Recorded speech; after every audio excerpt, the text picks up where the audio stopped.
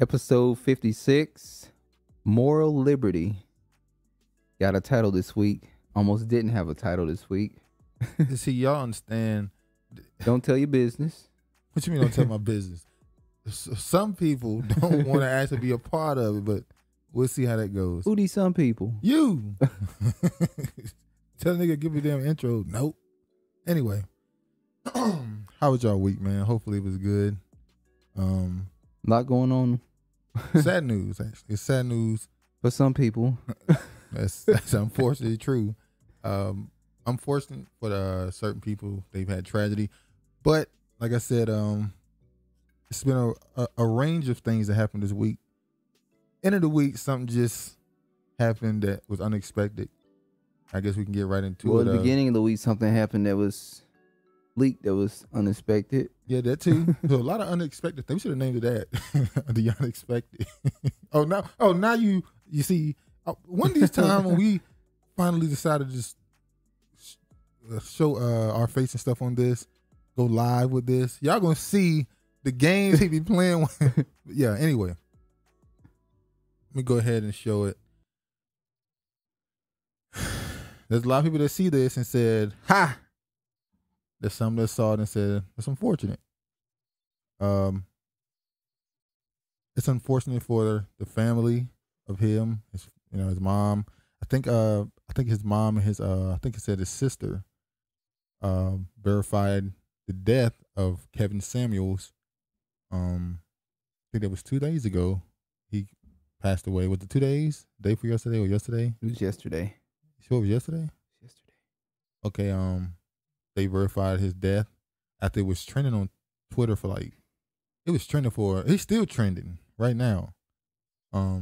Obviously he had a lot of supporters. He had a lot of people that disagree with him.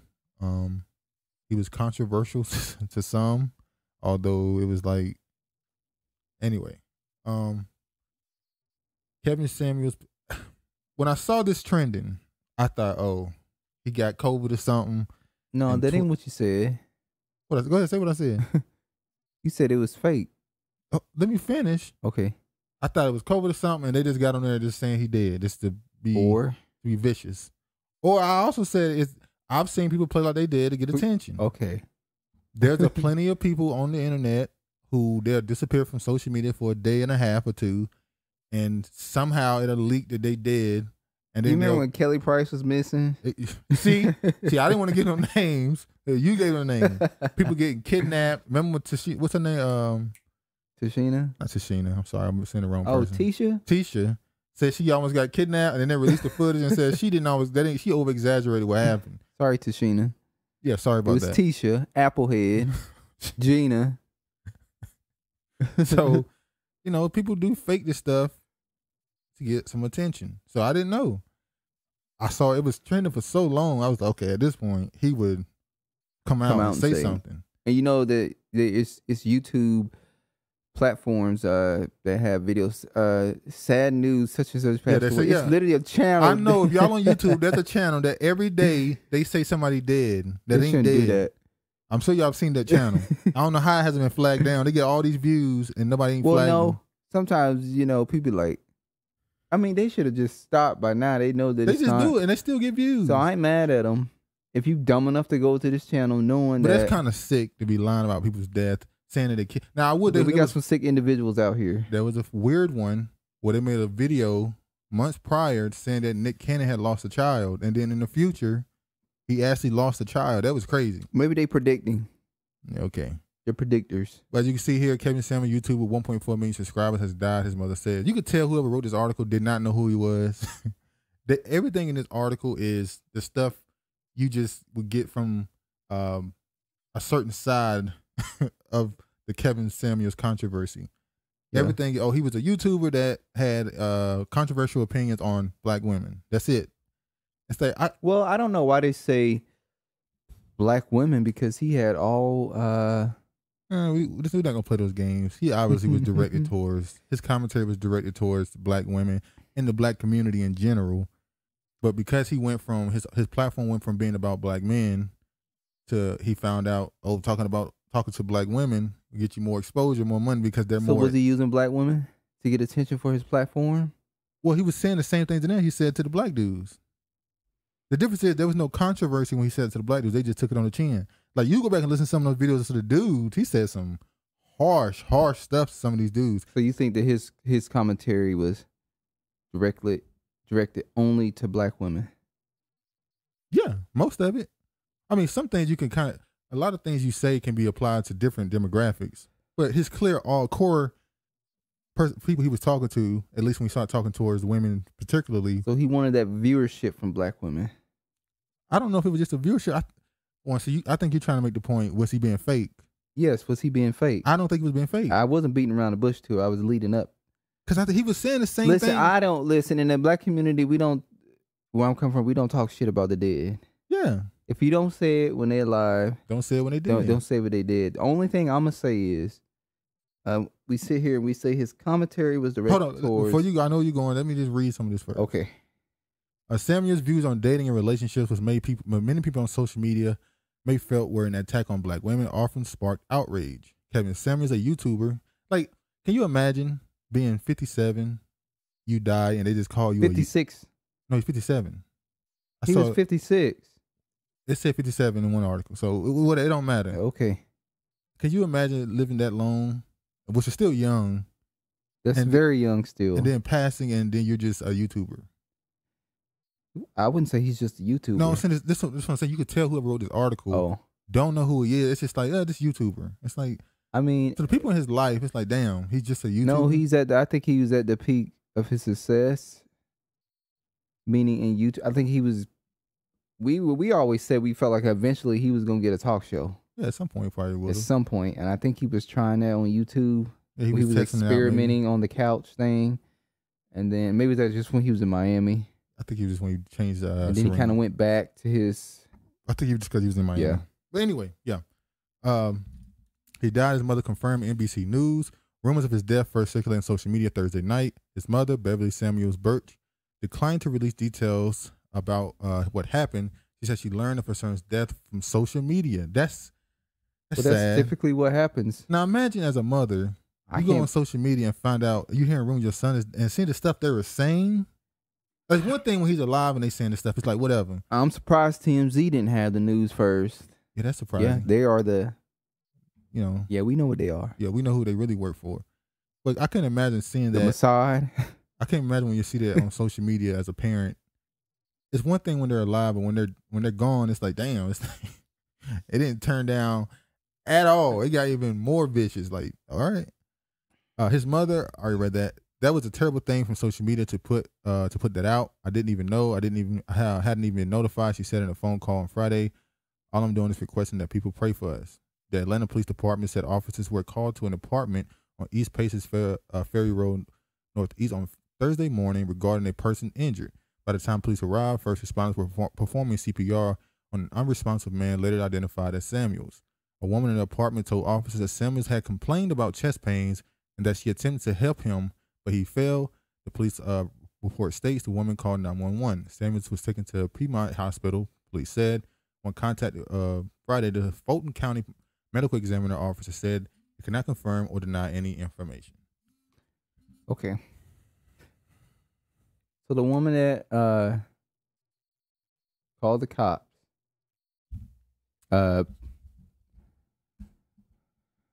she was a nurse, they say. I don't know. Wasn't he talking shit about nurses? Well, no. Here's the thing. He said, it was the nurses, certain career fields in the medical field. You don't marry. You have fun with it. He already said that. Okay. You have fun with them. As in, you don't marry them, you just fool around with them. Okay. So he was consistent with that. It's crazy. The first thing people said when they saw the woman, she is not a size, what was it, size 5, 2, whatever, 5, 4. She's probably 8 or 7 or 8, 9. Yeah, so people was like, yeah, he said you have fun with women like that. So look, it's I'm not even gonna talk about it. Rest in peace.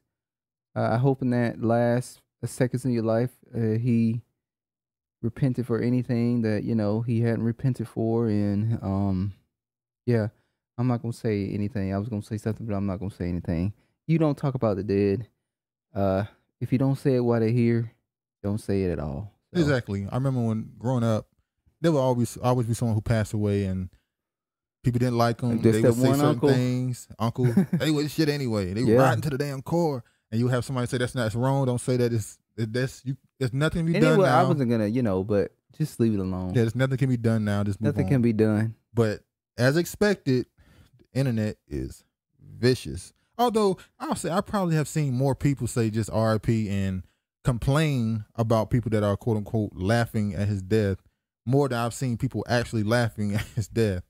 Most people are saying stuff like, I'm not happy about it, but I'm not sad either. One, I would imagine if you don't know somebody, you're gonna be indifferent anyway. Yeah. It's like that's why you don't really say I'm sad. You go, it's unfortunate for the family. Prayers I and don't know thoughts this go out to the dude. family. Like, I can empathize with it. Like, oh, I mean, you lost a family member, but Because you've been through that and you know how it feels to lose someone. But lose someone. But as far as you feeling, I'm not gonna something, break down and unless now there was some people I saw, some women in particular, who was giving praise to him, saying he changed my life. He made me do this. When I went on his show, it made me get into this, and this. Now I'm better. My relationship is better. So there was women who was giving him praise.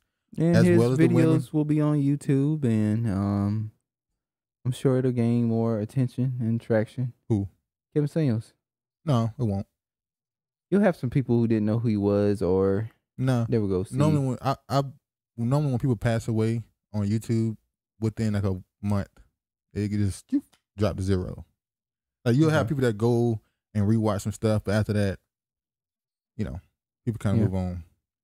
So yeah, well, his work will remain on YouTube. So yeah, whether you like it or not, yeah.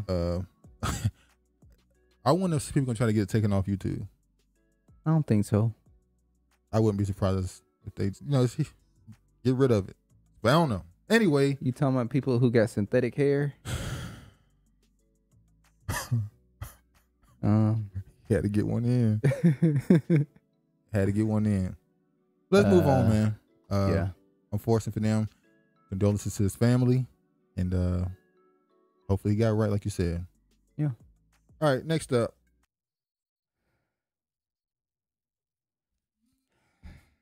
I'm only talking about this for one reason. Dave Chappelle attacked on stage in Los Angeles. Dave Chappelle was not injured after a person tackled him on stage during a comedian's performance at the Hollywood Bowl in Los Angeles Tuesday evening.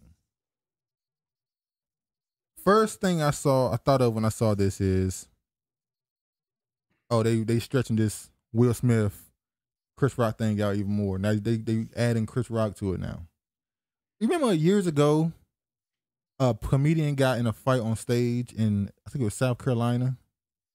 I forgot his name. It's a comedian. He's actually pretty popular. It's a black dude who was on stage, and a person in the crowd started talking junk to him, and he ended up getting into a squabble. He ended up fighting. A physical altercation? Yeah, he had a fight because the dude was, and he won. And there was people talking about that, like the comedian had to put hands on had to lay hands on somebody that came on stage. So when Will Smith went up there and they made it a big deal, and now this is not new, especially low level comedians. They have people walk up on them. Remember the one we saw with he walked up on a comedian, the comedian hit him with a guitar? Yeah. Like this is I guess it's a little different when you have a high profile comedian that is supposed to be protected. Yeah, and somebody just walks up on the stage. You kind of like, how does that happen? And that's what we're gonna get to. How does that happen? Were they in a facility or were they outside? They were in a building, I think. Okay. It might have been outside though, because when you look at the picture that they said it was outside. It looked like they was outside. Yeah, maybe so. Dave Chappelle was not injured. Well, we saw that security officers responded after Chappelle 48 was attacked, according to NBC News. The suspect reportedly sustained superficial wounds on the arm and faces of the guards at intervention and was taken to an area hospital. The Los Angeles Police Department told NBC that the man was carrying a replica gun that was able to eject a blade when discharged. Though it is unclear if the man tried to use the weapon on Chappelle, comedian Chris Rock had taken to the stage prior to Chappelle, according to ABC7, and later came on stage following the incident to joke was that Will Smith, in reference to the incident at Oscars, and we know. Chappelle appeared and momentarily lost composure because of the attack, but later joked about the attacker, saying that was a trans man. It wasn't a trans man. It wasn't. The gender identity of the suspect is known as of his report. Okay. When I first saw this, I did think, is it possible they staged some situation where they sent some trans person up there to act like they were so irate? He wasn't a tranny. He wasn't. I know. But I was saying when this story first came out, he said that, and people ran with it. He said it's a joke, but they ran with it. Now, is it possible they staged this junk to bring some more attention? I was thinking, is it possible they sent some person up there on stage to bring some more attention to Dave Chappelle for apparently it's just so many people so angry with him, but I don't really see it. I was thinking that I thought maybe they this was to kind of make his image look a little bit more better. Who? When I saw the trans man thing, I was like, oh, a trans man attacked him. This has gone too damn far. And then it's like, no, it's not a trans man. It's just a weirdo that ran up on stage and but even got his ass whipped. But even that wasn't quite what they said it was. So hold on, let me show it. As you can see here, it didn't end well at all for him. He got history.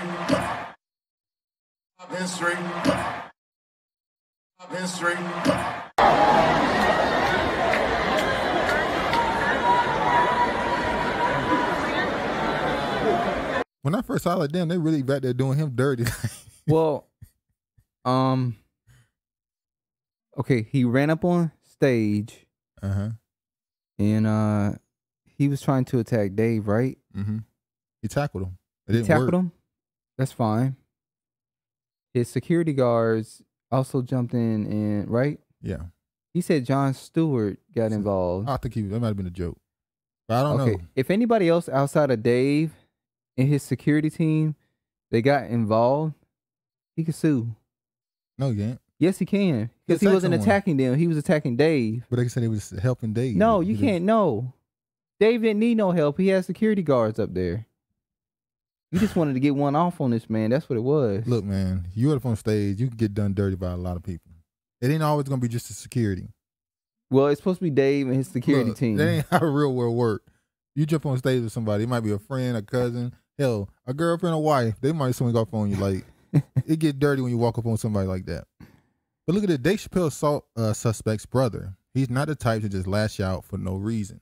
Suspect has connection to the transgender community, but showed no animosity toward the controversial comedian his brother tells. So he does have connections to the transgender community? It's crazy. So is this real or are they going off his jokes?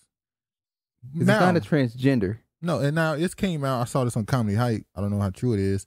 They said that he said the reason why he went on stage to bring attention to his grandmother who's getting kicked out of a house for due to gentrification.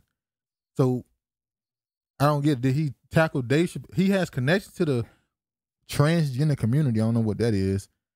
He has connections to the transgender community. He tackles Dave Chappelle, but it was for gentrification, not this. It's just all convoluted. It's just, once again, it's just another story to distract you, because we got another story, obviously, that became big news recently. That's going to change a lot of things if it is what they say it is. All right, let me show this. This is the ending video of him. Pretty good. When I saw it, I thought they broke his arm. But the cops got his arm in the cuffs backwards. You think that somebody would say you need to change that? Yeah, because it's like, because I mean, they beat this, they beat the hell out of him, as you can see. Like, look, they got his arm. I don't know what's going on with that.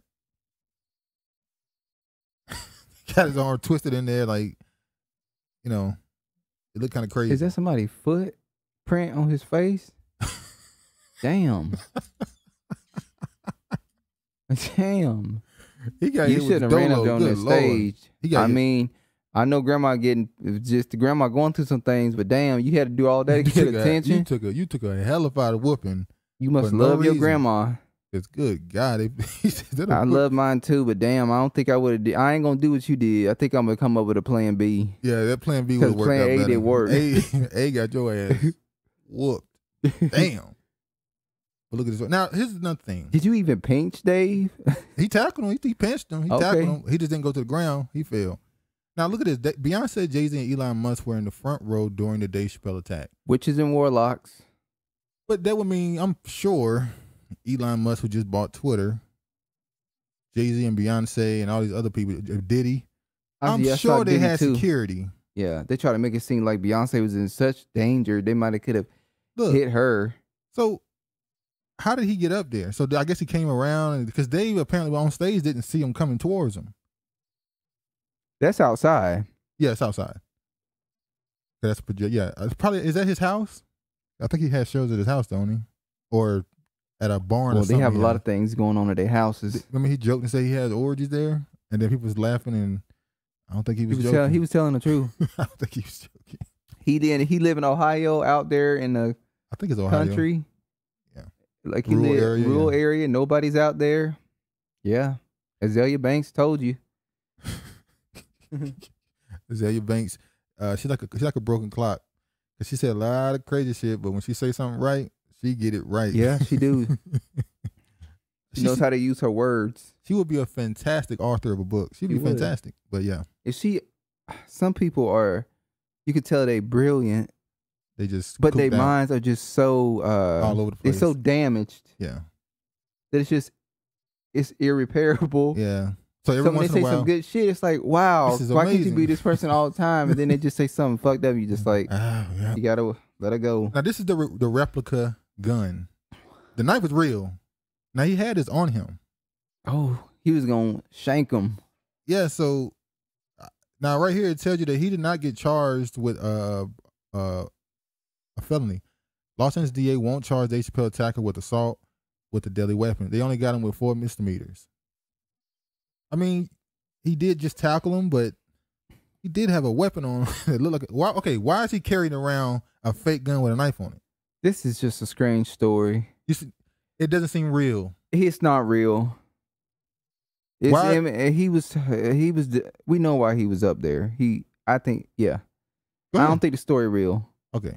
It don't make sense for him to be carrying around a fake gun with a knife. How in the hell he get past that front row where it's a whole bunch of security, high profile? I'm sure there's security at the edge of the stages. Mind you, never mind the celebrities. There's a damn billionaire up there. Yeah. Yeah, you're right. A billionaire is sitting there. Like how the 2, 3. I don't know. Is Diddy a billionaire? I don't know. But yeah, billionaire that don't pay employees. Yeah, or artists. Oh, that's normal. Billionaires don't pay people. we know this. Billionaires don't pay people. That's how like the Black News Channel. Yeah, billionaires. That's normal. Billionaires dip out on you, boy. But yeah, I think that story is kind of weird. Like I said, the fact they immediately brought when Chris Rock was there, he immediately brought Will Smith up. The attack. He attacked us to the trans thing, but he said he did it for gentrification.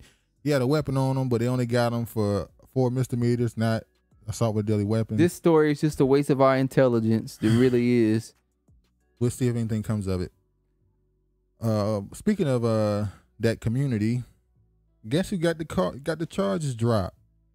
Don Lemon assault case dropped by accuser after deep dive into memory. Mm-hmm. Oh, I don't remember that. Oh, like his hands deep dived into his pants and had that man slipping his damn genitals. The man who accused CNN Don Lemon of assaulting him in a Sag Harbor bar 3 years ago has dropped his lawsuit after a lot of inner reflection and deep dive into my memory. I have come to the realization that my recollection of the events that occurred on the night in question when I first met CNN anchor Don Lemon were not what I thought they were when I filed the lawsuit. Plaintiff Dustin Hentz said in a statement. Hentz filed in 2019 claimed that Lemon 56 displayed a pattern of aggression and hostility. He alleged in the suit that Lemon put his hands down. We know what he did. That's not hostility, is it? He went to the Melly Kelly show late last year, commenting that the accused behavior would be part of a pattern. We know what really happened. Somebody got them charges. The bag got dropped off, or the threat was put forth. Don threatened him. Whichever one. Do you think he's the type to pay or threaten? Don Lemon's like, you're going to end up in Jamaica. You're going to end up in Jamaica. You're going to end up in the ocean, flying with the fishes. Next to Jeffrey Epstein's island. That's where you want to go. You think he's the type to threaten not pay? Yeah. You know, yeah, he's the type to threaten not pay. So behind the scenes, he just like this cutthroat. Yeah. You think he just cutthroat? Don said, "Don't let the fruitiness fool you." I mean, I don't know. Don might meet it. Don like bust his ass up. You never. Well, hold on. Whoa! Calm it down there, sailor. You went.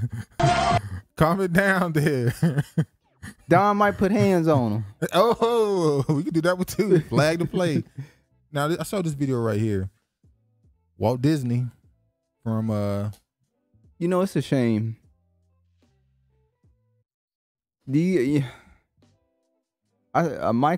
Scrattenhand is on this show with this is the Regis and not Regis, Kelly and Michael. Yeah. I could tell when this black man saw this little boy in this dress, he automatically, if he got a son, was thinking about, what if my son was dressed up like this? Mm-hmm. And these people in the audience are clapping like this is not okay. They should be booing. They should be like, get this boy out of a dress. He just shouldn't be there. But this is the same kid that he was dragging around strip clubs. Years ago, I remember this story. I can't remember the name. If y'all remember, there's a story from the 90s. What was the name of that club in the 90s that really popular? Disco, or what's it called? I can't remember. Studio something. There was a club that was really popular in the 90s, I believe it was. And it was ran by it was a gay club, I think. Yeah. There was a popular gay club. It was in New York, right? Yeah, it was in New York. There was a popular gay club, and the dude that ran it ended up going to prison because he killed someone and chopped their body up. Yep. But he got out, didn't he? He got out because they said he had they said he did it under the influence of drugs. He was high on drugs. So he gets out of prison. We saw that and documentary. he starts a YouTube channel. Yeah, we saw it on. We saw it. That's how you showed it. He started a YouTube channel with his, I guess that's his friend, from the dude he helped cut somebody up with. They on YouTube now making videos talking about all the stuff they did back then, laughing and joking about it. Who, by the way, he's a known pedophile, but that's whatever.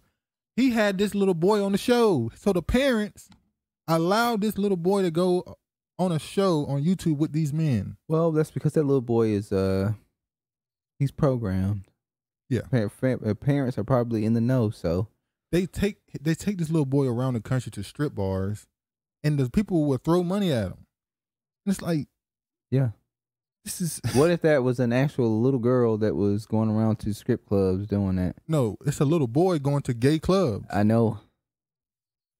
It's crazy, man. Watch this.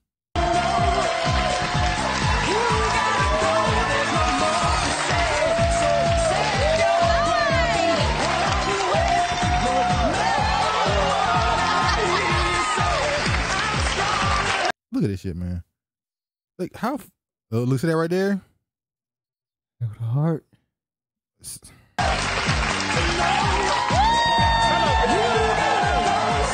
Hello, Desmond. How are you? How you doing? Thanks for being here. I love that you love root beer, caffeine free. She loves that he loves root beer, caffeine free. So was that one of his diva demands before he came on the show, that he got to have root beer, caffeine free? This is insanity. I mean, I don't really give it. I only think about the little black little boys that, you know. And the point of the matter is, they got this coming after them. It's for them. That's the point. So now, remember we talked about Dwayne Wade's son, Zion. When we talked about him, and I tried to make the argument to you that if Zion was actually a little girl, that it would not be as praised, him getting on the internet kissing another little boy or little girl. It would not have been treated the same. So this brought your memory back to this? Yeah, I was making the point that for some reason, the sexuality of kids that they push as being gay or trans, the kids that they say are this, the morale for them is different. They're allowed to do stuff at a younger age that they would not allow or regular kids do. If this was an actual little girl, they would not allow this. They would not allow them to walk around in heels and prance around, and they wouldn't allow it. Or if it did happen, the response would be different. Let me say that. The response would be different. The response would be different. So get his ass off the screen. I'm tired of looking at them. All right. Next up, let me go ahead. Woo. Oh Lord. Now this one right here. This is the biggest news in the last. It's got them shaking like a hoe in church. What? They are. They don't know what they're gonna do. The amount of, instantly you saw people trying to rally and do marches. They was on the streets quick. I can't hoe. That's it's a fight. And for you niggas out there too, that means you gotta watch what you're doing too. You can't just pay that. You can't just pay that bill off. That's $750. So it's gonna be a lot of crime going up with. Oh Lord, what they call it? I forgot what they call that. Infanticide, whatever they call it. Oh man, this is what needs to happen. Hold on. Supreme Court has voted to overturn abortion rights. Draft opinion shows. Now this is just a draft opinion. Obviously, John Roberts, he confirmed it when he called for an investigation, but he also made the point to say, listen, this is just part of it. This is not the full scale of it. But based on the details we find in the damn opinion, it's pretty much looks like they're going to do this. Obviously, it was leaked. The question goes, who leaked it and why? They leaked it because they wanted to, people to get outraged and maybe they wanted to, stop them from banning it. But it definitely is for the midterm elections. Yeah, I think there probably was a little bit. There's two reasons. Put pressure on them to make it public. So now before they have the actual decision made, the actual day to give the decision, they're going to have all these protests in the streets, threats to their life. Is this going to be the march of the summer? No, I don't think that. Even though we literally said this last year. The dangling a carrot. We said the second Texas did that and the Supreme Court took on the case, we said, oh, the Democrats going to use this in 2022 for their midterm. This is going to be their phone. And they didn't say nothing. This is what they're doing. After Texas did what they did and the Supreme Court took the case, the Democrats stayed quiet because they knew this is our bullet for next year. I don't know if it's going to work out for them, though. We hold that Roe and Casey must be overruled. Justice Alito writes in an initial majority draft circulated inside the court. Now, who do you think one of the judges leaked it or some type of intern or something? Has Cassandra Brown started yet? No. She's still not a justice on. She's still not on there. Well, we know Thomas didn't leak it. No. They on his ass here already. So maybe he did. They on his ass right now. I'll put it out. Just please leave my family alone. Because they on his ass. So the Supreme Court has voted to strike down the landmark Roe. Now, we just talked about this too when you had Fauci saying that the courts should not have any control over the medical field. Yeah. Over decisions on health. So what is Fauci going to say? So if the court say we're going to strike this down because we don't want nothing to do with the health thing, we're going to let the states decide for themselves. Ain't that the same thing as what Fauci was saying should happen with COVID? With the mask? Well, the southern states, y'all going to be shit out of luck. Yeah, all y'all getting struck down. Now, your Washington states and your Oregon, Colorado, and California, New York, y'all be safe. But the belt states, you're done. Fuck out of here. You got to travel up north. You're going to have to follow that North Star. Follow the drinking gore. Follow the baby grinder. Follow that. It's really sad. It's like, if you don't want to have kids, or you're not ready for no kid. Protection, man. Abstinence, protection. It's not really that hard. Most people ain't going to do abstinence, man. Abstinence or protection. You learn about abstinence in what? High school, middle school. You don't learn about once you get out of high school, you don't hear that shit ever again. Cause it ain't. It's like it's not that hard. People just So a baby it's a gift. Some people say it's a fetus to them. The draft opinion of full-throated, unflinching repudiation of the 1973 decision was granted federal constitutional protections of abortion rights in the subsequent 1992 decision, Planned Parenthood versus Casey, that largely maintained the right. Roe is egregiously wrong from the start. Alito writes. Like I said, How far does this go? Bands off our bodies. How far does this go? Do they also, another side we forgetting, there's a segment of America that need workers. They need workers. That's why they're allowing all these immigrants in, because their population is dropping. They need workers. They're like, damn, y'all aborting all these damn kids, and we got this generation coming up, and we ain't gonna have no damn body. So are they getting rid of this to bring the numbers? Look, if you get pregnant, you got to have it, because we need workers 20 years from now. We need workers for the next generation. Wow. Yeah, that's what they're doing. They need workers. They need bodies. And then white people, we keep saying this over and over. Their population is on a decline. When we say white people, but we see who they really directing this towards. Oh, black women. Biden blasts radical road draft, warns other rights at risk. Now, what did he Our mean? civil rights? Are we going back into slavery? Now, it's funny. The day that this happened, how many people went to the internet and said, wow, how long before I'm going to be back in the fields picking cotton? It's like, are you serious? Well, you know what? Hold on. Are you comparing not being able to kill your child to slavery? Maybe we need to go back, because you know what? In a slave, and when you was a slave, you had babies. We had family unit then. Hold on. I think it's a little bit overly romanticized, by the way. But it's not overly romanticized. When I hear that, we had no choice. When I hear that motherhood is slavery. Motherhood is not slavery. That's not what I'm trying to reference it to. No, not you. When they say, if you take this away, how long before you take away my ability to be quote unquote free? Somebody can't give you your freedom, by the way. That doesn't exist. But it seems like they're comparing motherhood or parenthood, because there's some dudes that's fighting hard for it too. Fighting hard for what? For the right for women to have abortions. It seems like they're comparing parenthood to slavery, or some type of subjugation against them. It's oppressive. It's not oppressive. You listen to some of these people, man. He gave y'all a gift to be able to bear something, bring something into this world, and that's the greatest accomplishment that y'all could do. It's more complicated to some people.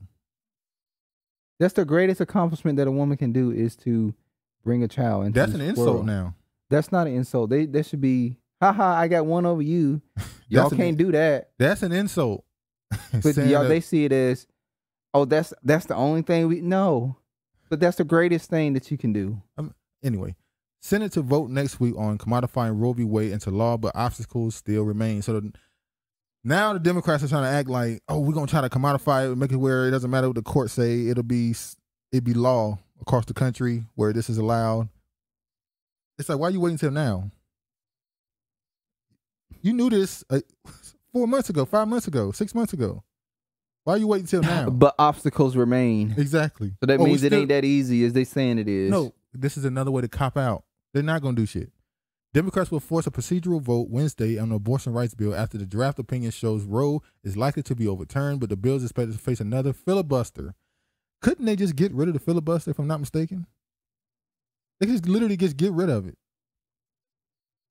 Now, that's if you're a proponent of them doing it and protecting this Roe versus Wade. If you're a person who wants to protect that, if you just look at it, the Democrats are doing everything they can to not get nothing done either. They just standing around, really. Exactly. They're just waiting for it to happen so they can say, hey, look who took your rights away. Vote for us and we'll give them back. You took them away too. Vote for us and we'll give them back. Now I got to talk about this. This one pissed me off. Out of all the tweets and the posts on the YouTube and all this other stuff, this one was the most blatant, what they were saying. They kept, every time they talked about, I put the video out, every time they talked about abortion, they always referenced, they would say black and brown, but they would always focus on black women. They kept saying that black women need access to this, that having children is more likely to put them into poverty and all this other stuff. You know which what? Is a sick way to think about. That is absolutely. You know what? My great grandmother had 9 kids. Yeah. You know what they did back in the day? They ate beans, bread, rice. Niggas made it through. You do what you got to do. It stick to you and make you feel. I'm not going to say that's some bullshit. I'm not going to say that Should that be normalized? What should be normalized? Living off beans, rice, and stuff like that. You know Struggling. what? Should that be normalized? Is that, It's not. It shouldn't be normalized. Let me play the Here you evil, go. the evil devil's advocate. Here you go. Is it possible we have romanticized struggling? I don't think we've romanticized struggling. What I'm viewing it is, we made it through, and if our ancestors did it, why can't we do it? Well, should you always want to do something better in the future? You should always want to do something better in the future. If you are not prepared to have kids, then practice abstinence or use protection. It's pretty simple. I just don't think it's fair for you to take away a life that could potentially bring something to this world that, like, we talk about this. We've said this before. They keep talking about, what if we've supposed to have all these leaders and they all dead? They never even made it into the world. We can't just blame that on the ones in the womb. We kill leaders out here on the streets too. That's true. There's some little boy that was walking to school, got hit by a stray bullet because some thug gangster exactly was playing in the street. So that's a form of abortion as well. Yeah. So I'm just pointing it out. It ain't just the womb; it's also the streets as well. But we know the womb is the most dangerous place. According to numbers, yeah. According to numbers, it's the most dangerous place. So when they be talking about, it's sad that they say taking away your right to have an abortion is just so bad and harmful for the black community. It's just like they should look at that and go, how is that harmful for us to grow, to grow as numbers? Because damn, we've been 11, 12, 13, 14% of the population for how many decades? Since like the 60s. Even though we know that shit is a lie. Probably. It's sad when you're the smallest group and you make up the biggest percentage of abortions. Yeah. It's in your neighborhood. They're targeting you. You can't see that. You also made the biggest percentage of people in prison. Exactly. You make the biggest percentage of people in poverty. It's just like everything negative is on you. Clearly doing it this way ain't working. So how about just popping them out and go the other way? Or if you're not ready, practice abstinence and protection. Yeah. Now, let me go ahead. Y'all probably don't read this already. I do wonder how these white supremacist lawmakers would feel if their little white daughters were raped and impregnated by black men. Hold on. Look at what she used. Little. So precious. Like that infamous commercial with a black dude and a little short white woman, and we thought she looked like a child, and it just outraged those white men on YouTube. That's the game plan that she was trying to play. So innocent little white daughters, your little precious daughters. How come black people are just seen so much bigger and mature, but these other races are just small and dainty little people? We 14, but we look damn 24. Yeah. But we know y'all asses be fucking 25 looking 50. So aged like spoiled milk. And then, but she uses the racist trope of the rapist black man. Exactly. So that's the target. That's always the target. She used that racist trope to defend abortion for white women. I can't stand them. I can't stand them. Now she deleted it instantly. This is their whole lineage. This is what they've been doing every fucking since we've been around their asses, romanticizing us, fantasizing about us, having intercourse with them. That's the white woman whole ideology. Getting with a damn nigga. It's sick. I don't know how you got to that from No, this. I'm gonna say it's sick. How many times do you hear these stories of white women falsely accusing black men of raping them?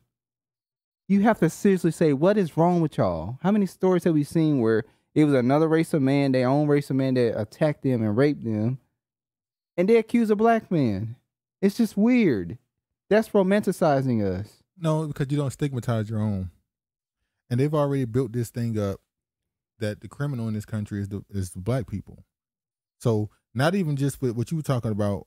Also, hell, people rob banks and put on fake black masks. They commit all type of crimes. And the person, remember the woman who was driving and said somebody stole her truck and robbed her? She said it was black people.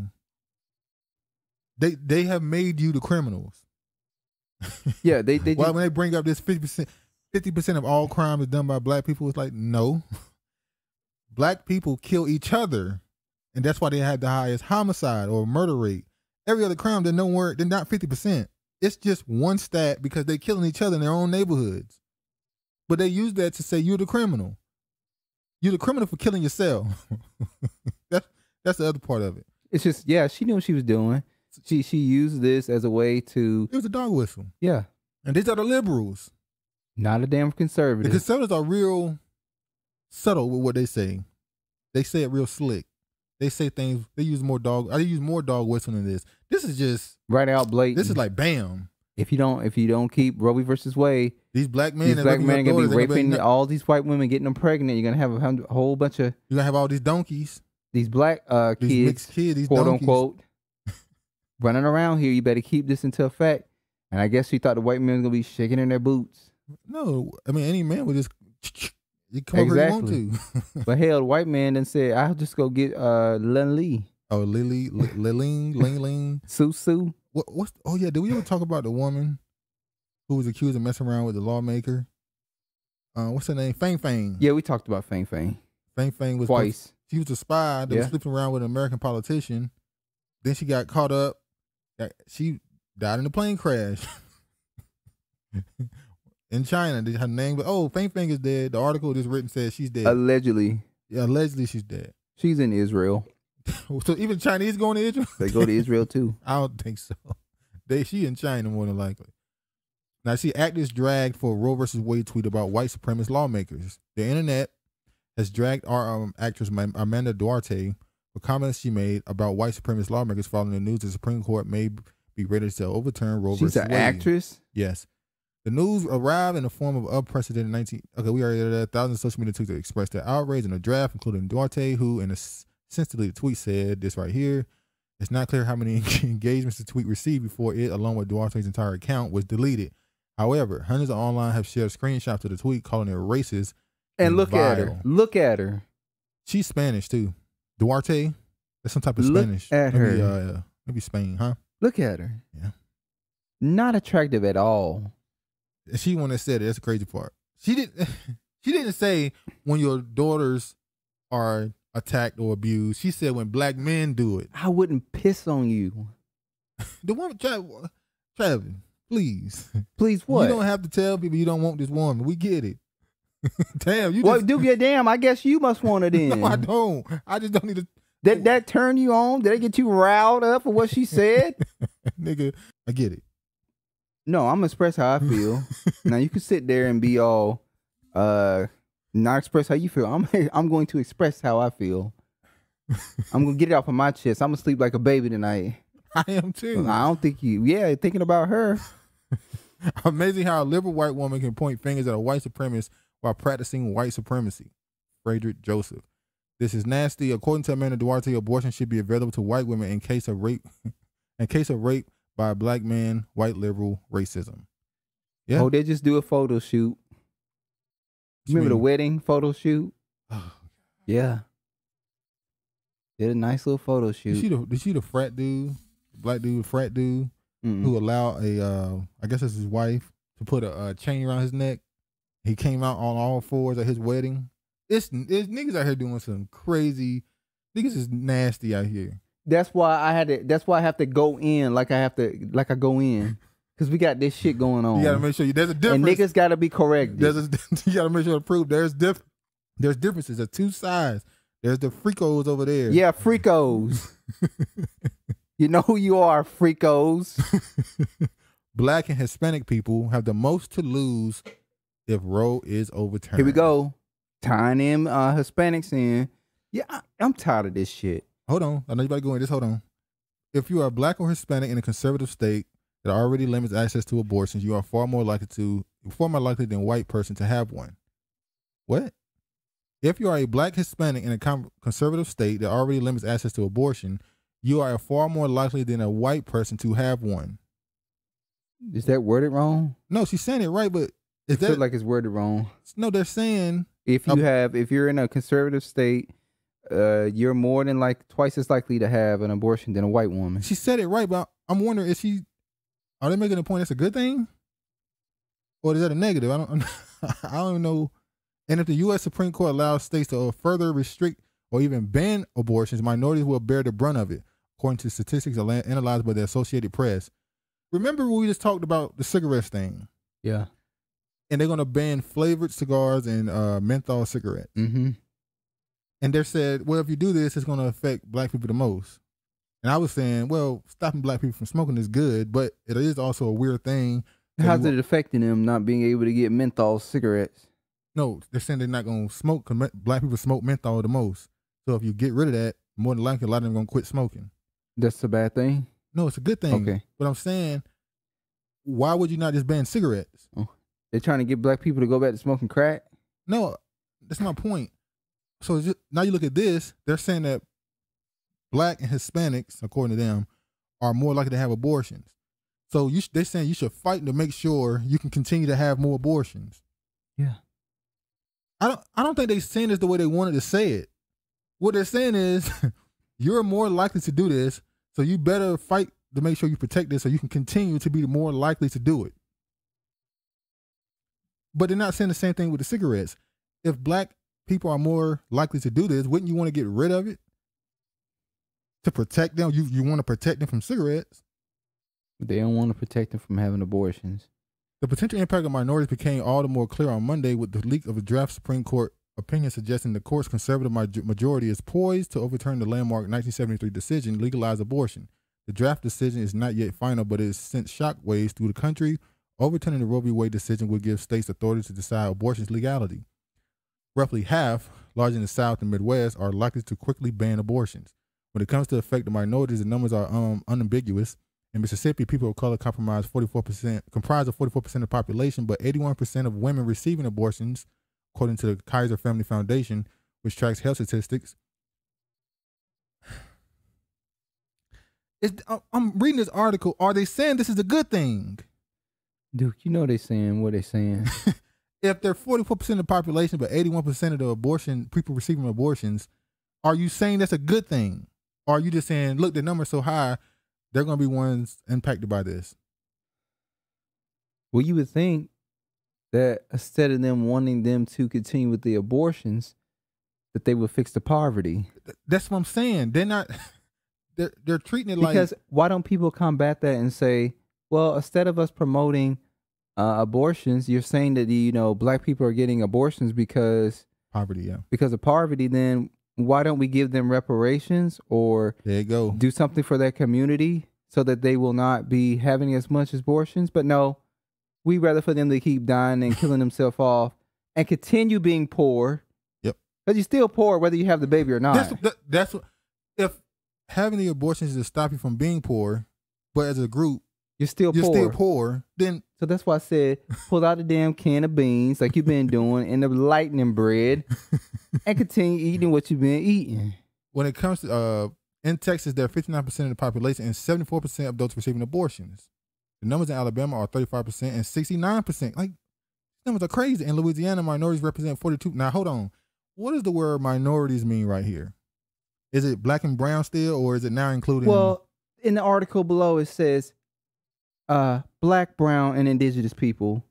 Like the Hebrew Israelites keep doing, saying black, Hispanics, and Native Americans. Throw the LGBTQ in there in poor communities. That's who they're talking to. The numbers in Alabama saw that minorities represent 42% of the population according to the Health State Department, and about 72% of those receiving abortion. Abortion restrictions are racist. Huh? We know damn well that, I'm going to say it, and some I don't think abortions are impacting indigenous people. Well, you think they're not having abortion? I think they may be having abortions, but their population is already so small. So how is it impacting them? If the population is small and they're killing it, they're having abortions, it's making it smaller. But the population is already small from the beginning. They're literally like what, 2-3% of the population. So if they're having abortions, that population is going down even more. But most of them live on reservations. They have abortion clinics on reservations. Apparently so. They got a name here. So how does that affect them if they have their own abortions on reservation? That's their own separate thing. They're sovereign nations. They're not really included with that. So how does that affect them? If they're having abortions, they're probably no. I'm saying, how does talking about abortions affect them when that's really not going to affect them because they have their own stuff on their reservations, don't they? They still have to follow federal law, don't they? I thought they were sovereign citizens. They didn't have to follow federal law. And matter of fact, Oklahoma State is really Indian territory. They gave over half the state to them, so I don't think they have to follow. They don't have to follow the. I think they still do. So if abortion, are you sure about that? So if abortion is Roe v. Wade is overturned, it will be up to the state. But they're not a state. Who's not a state? It's no longer. How is it still longer? Okay, I don't know. What is okay? They're on a reservation. I thought since they're on their reservation, they have their own separate thing. It's not included with. Clearly, it still impacts them if they're saying it. No, we know they're just throwing them in there. So we're just gonna pretend like they're not just throwing these groups in there with us. You started with it don't affect them. Now you're saying okay, they might have them, but it doesn't matter. To me, no, it don't matter. I'm not saying it matter to you. Are you saying they won't be impacted by it? This Roe v. Wade being struck down. No, I don't think they would be impacted by it. I mean, okay. I don't know. I think they still go based off the law of the land. Okay. But we're not. We thinking we not for sure. Well, you thinking too. You just you act like you got the facts and I'm just making sure I'm taking shit up my ass. You guessing too. You always got to be devil's advocate. I don't understand. I'm not devil's advocate. You started with it don't impact them. Like, well, I don't think it impact them. If they having abortions, their population is shrinking as well. Well, you ain't got no damn population from the beginning. I mean, I really don't know what to say. Look, man, just say you just don't give a damn about why they in They here. know I don't give a damn. All right, that's why it's bothering me because I don't know why they always included into it. So don't try to make a false argument saying because you're how am I making a false argument? Because you're saying it won't impact them. It will. Just say you don't care. That's fine. Said Kathleen Torres, an organizing manager for whatever it is, Texas organization that helps pay for abortion. They even pay for them for you. They directly impact people of color, black, brown, indigenous people who are trying to make ends meet. Travis is fuming. The black and brown thing is tipping him over there. It's no longer the black brown thing. Oh, now he had an indigenous Asian. You see that article where the agent said, they did a poll and said that Asian Americans feel the least American. Well, they're not American. They feel the least at home in America. Because they're not at home. You know, you feel like that when you're not at home. Well, are black people at home? Yeah, some of us are at home because we were here before everybody else was here. Yeah. You done? Yeah. Damn, I'm not. Don't shoot. I'm just talking. Please don't come swinging at me. White people shouldn't feel at home. Mexicans shouldn't feel at home. Indigenous people, Native Americans feel at home, shouldn't they? Who? Native Americans. The Mongoloids? Yeah, them too. Who you talking about? You talking about black people or the Mongoloids? Which one? The Mongoloids too. Shouldn't they? No, they shouldn't feel at home because they came here after we did. Not all black people. Let me make sure to point out, not all black people are indigenous to America. There are some from all over the world.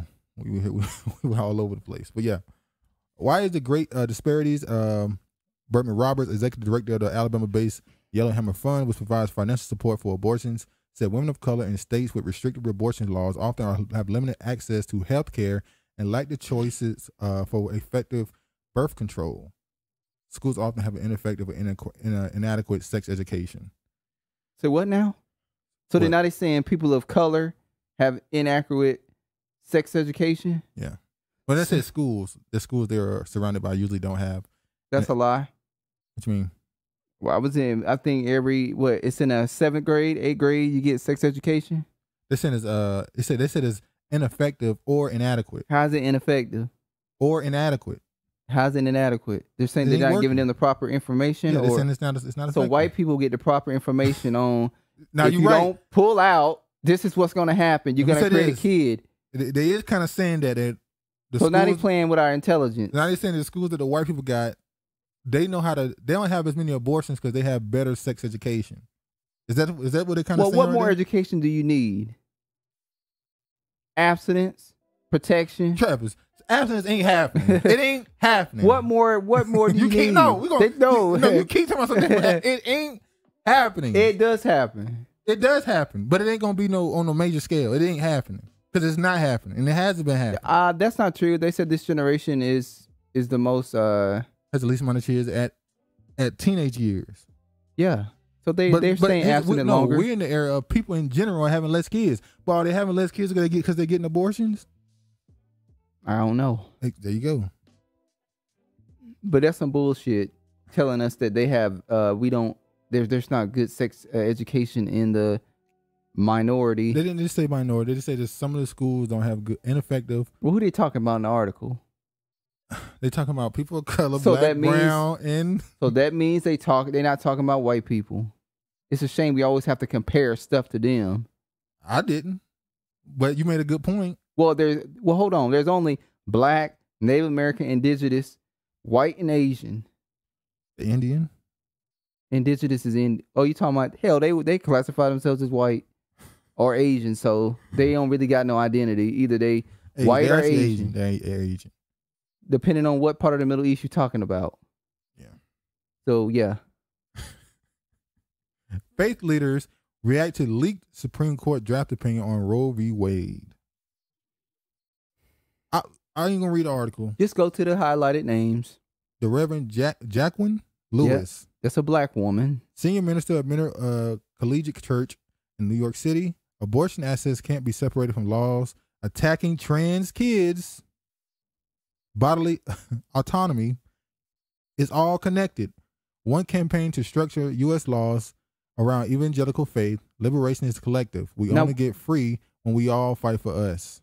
Now, what does that have to do with trans kids? I don't know. They found a way to bring it up. I don't know.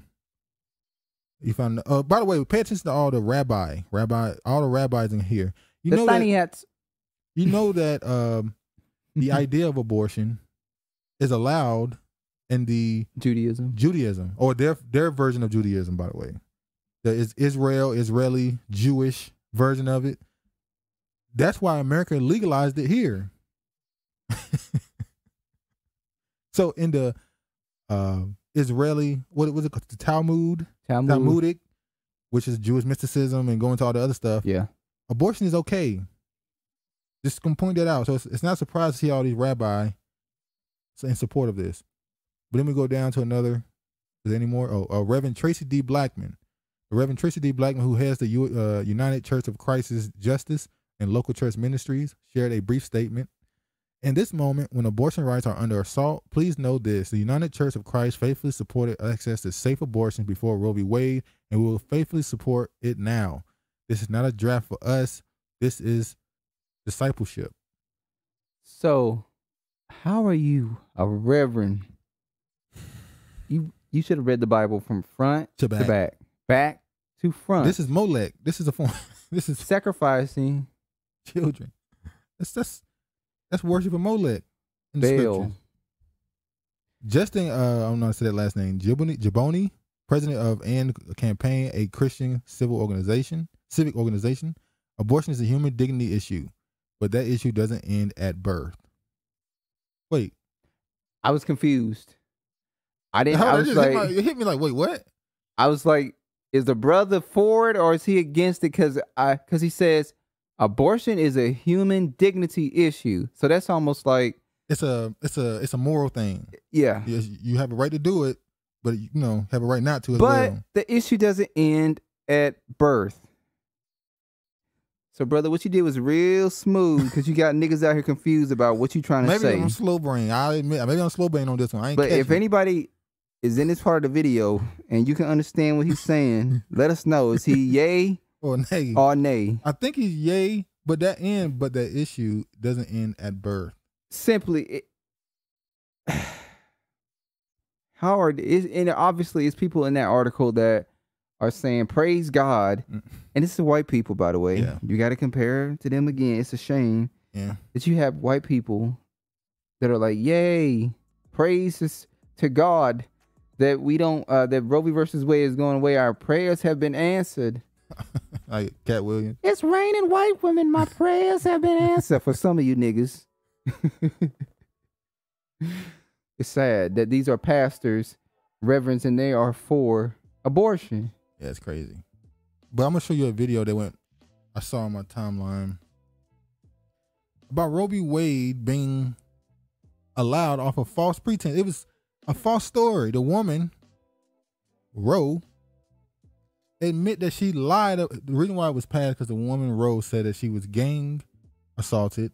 It wasn't by I don't know. I thought it in my head. I thought about going back and No, it would have been. It would have been known. Yeah, people would have brought it up. It would have been a lot of. It would have been lynchings in the Was it when was this passed? 73. In 73. This fight probably started in the 60s, late 60s. Which is funny because the civil rights movement was right there in the 60s, and then the end of the 60s it started the abortion, feminist stuff started in the 70s. By the time you got to the 80s, it was over. It was just that's when you got all the other stuff. That's when the black woman started tying herself to the that Caucasian woman. Yeah. And shit hit the fan. Ain't been the same since. Let me show y'all.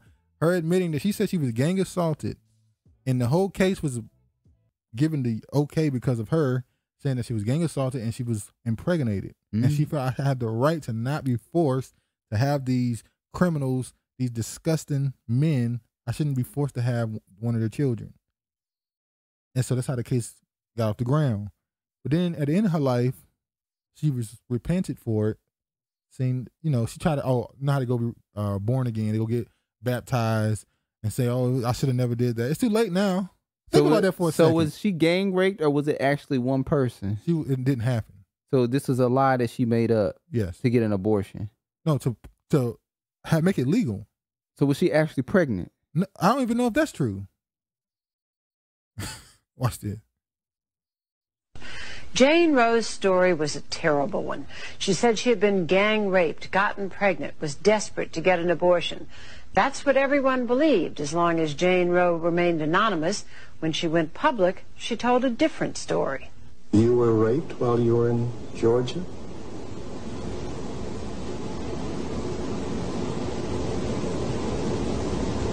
No, I wasn't.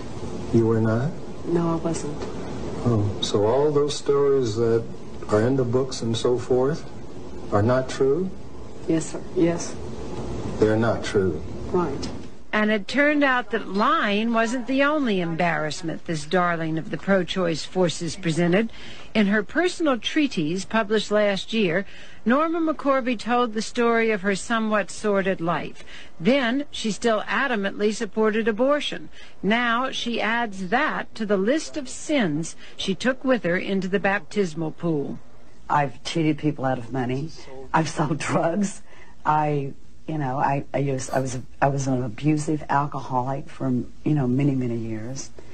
I've done a lot against his teachings. But I think the far greater sin that I did was to be the plaintiff in Roe versus Wade. Let me go. Go ahead. You got this Negro walking her into this pool to baptize her when what she did has affected your community the most.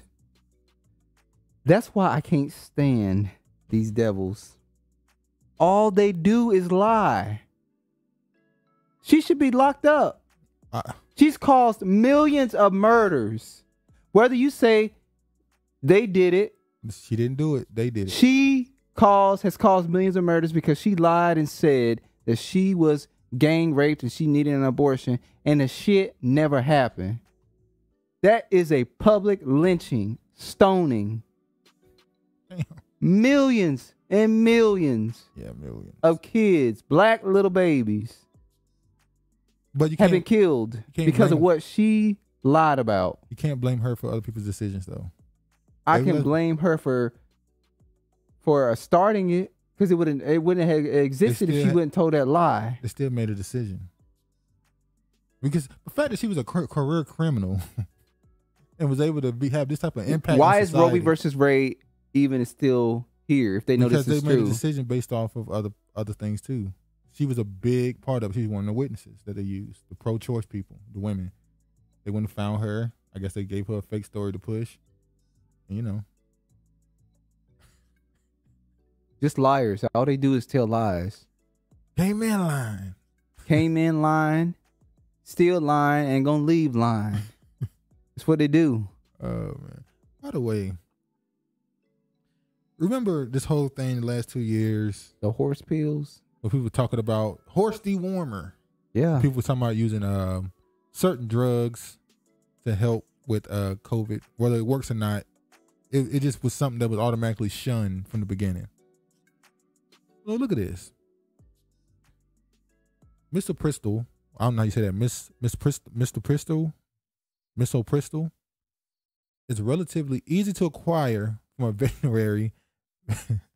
veterinary sources, since in addition to medically inducing abortions, is also used to treat ulcers in horses. So they promote. So look what and they had to bring this up because people would bring it up constantly in the comments.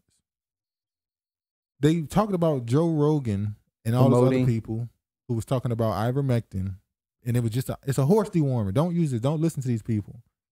But you'll use medicine used on horses to treat ulcers. So you can use horse medicine, according to them, to get abortions. But you can't use horse medicine. You can't use it for other things. Nope. You'll find a way. Just like my body, my choice. Until. For abortion, but not body, my choice for. I don't want to get the vaccine. Well, it's going to spread it to other people. Here's the crazy part. You don't want to take it. You're selfish. But you don't want to have a baby. You're not selfish. You self-love, self-care. No, that's selfish. It's called self-care. You're protecting your future. You're making sure that you're completely ready for that situation. It's selfish to not bring somebody into the world to have free will. Well, they'll say to be able to live. Well, they'll say, "What about their free will?" I get to make. You gave that up when you decided to lay down with somebody. Well, you that was it. That was a nail in the coffin for you. After they were done nailing you, it's possible that you may produce something. If you didn't, do the proper things you should have did with use protection. Nailing you to the coffin. Wordplay is off the chain, trying to tell you. Should be a rapper. Let's go to the next thing, man. We done with this. Yeah, man. This whole Native American adding indigenous people, it started like 3 years ago. Now, I'm going to say, they've been doing this black and brown thing a little bit longer, but this... Now you adding them on too?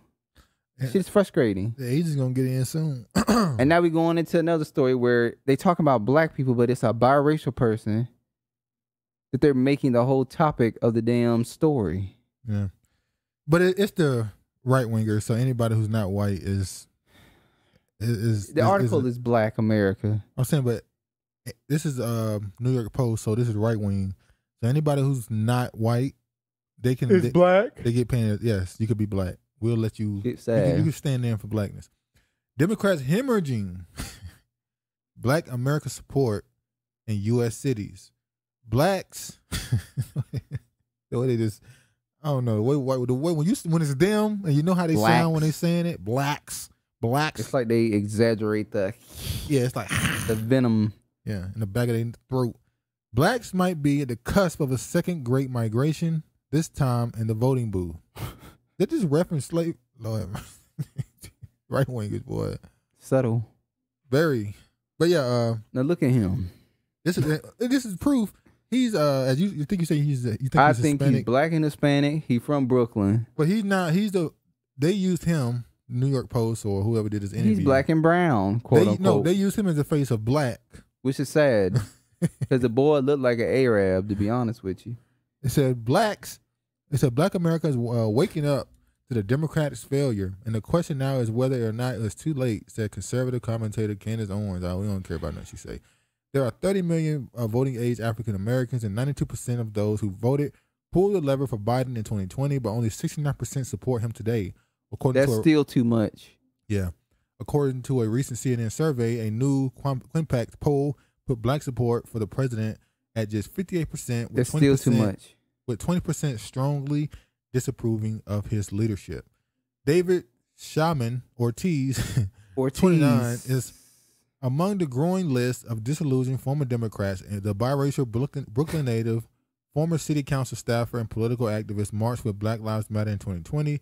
This year, he protested outside the U.S. Capitol, waving "Fuck Biden," "Let's Go Brandon," and Trump 2024 flags, sharing the image on social media. You think because your mom then anchored your ass in here that you safe now? Yeah, that's why you talking shit.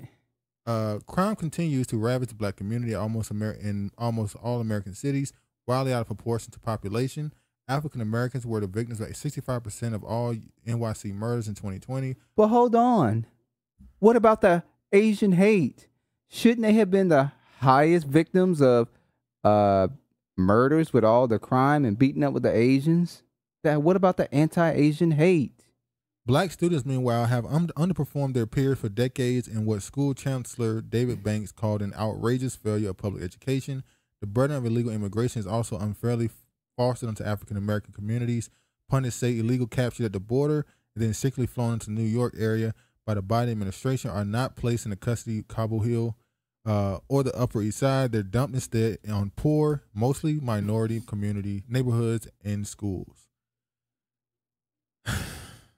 It's right wingers, but I mean, you know what they say?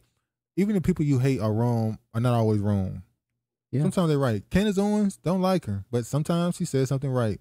What's his name? I always say his name wrong. Who?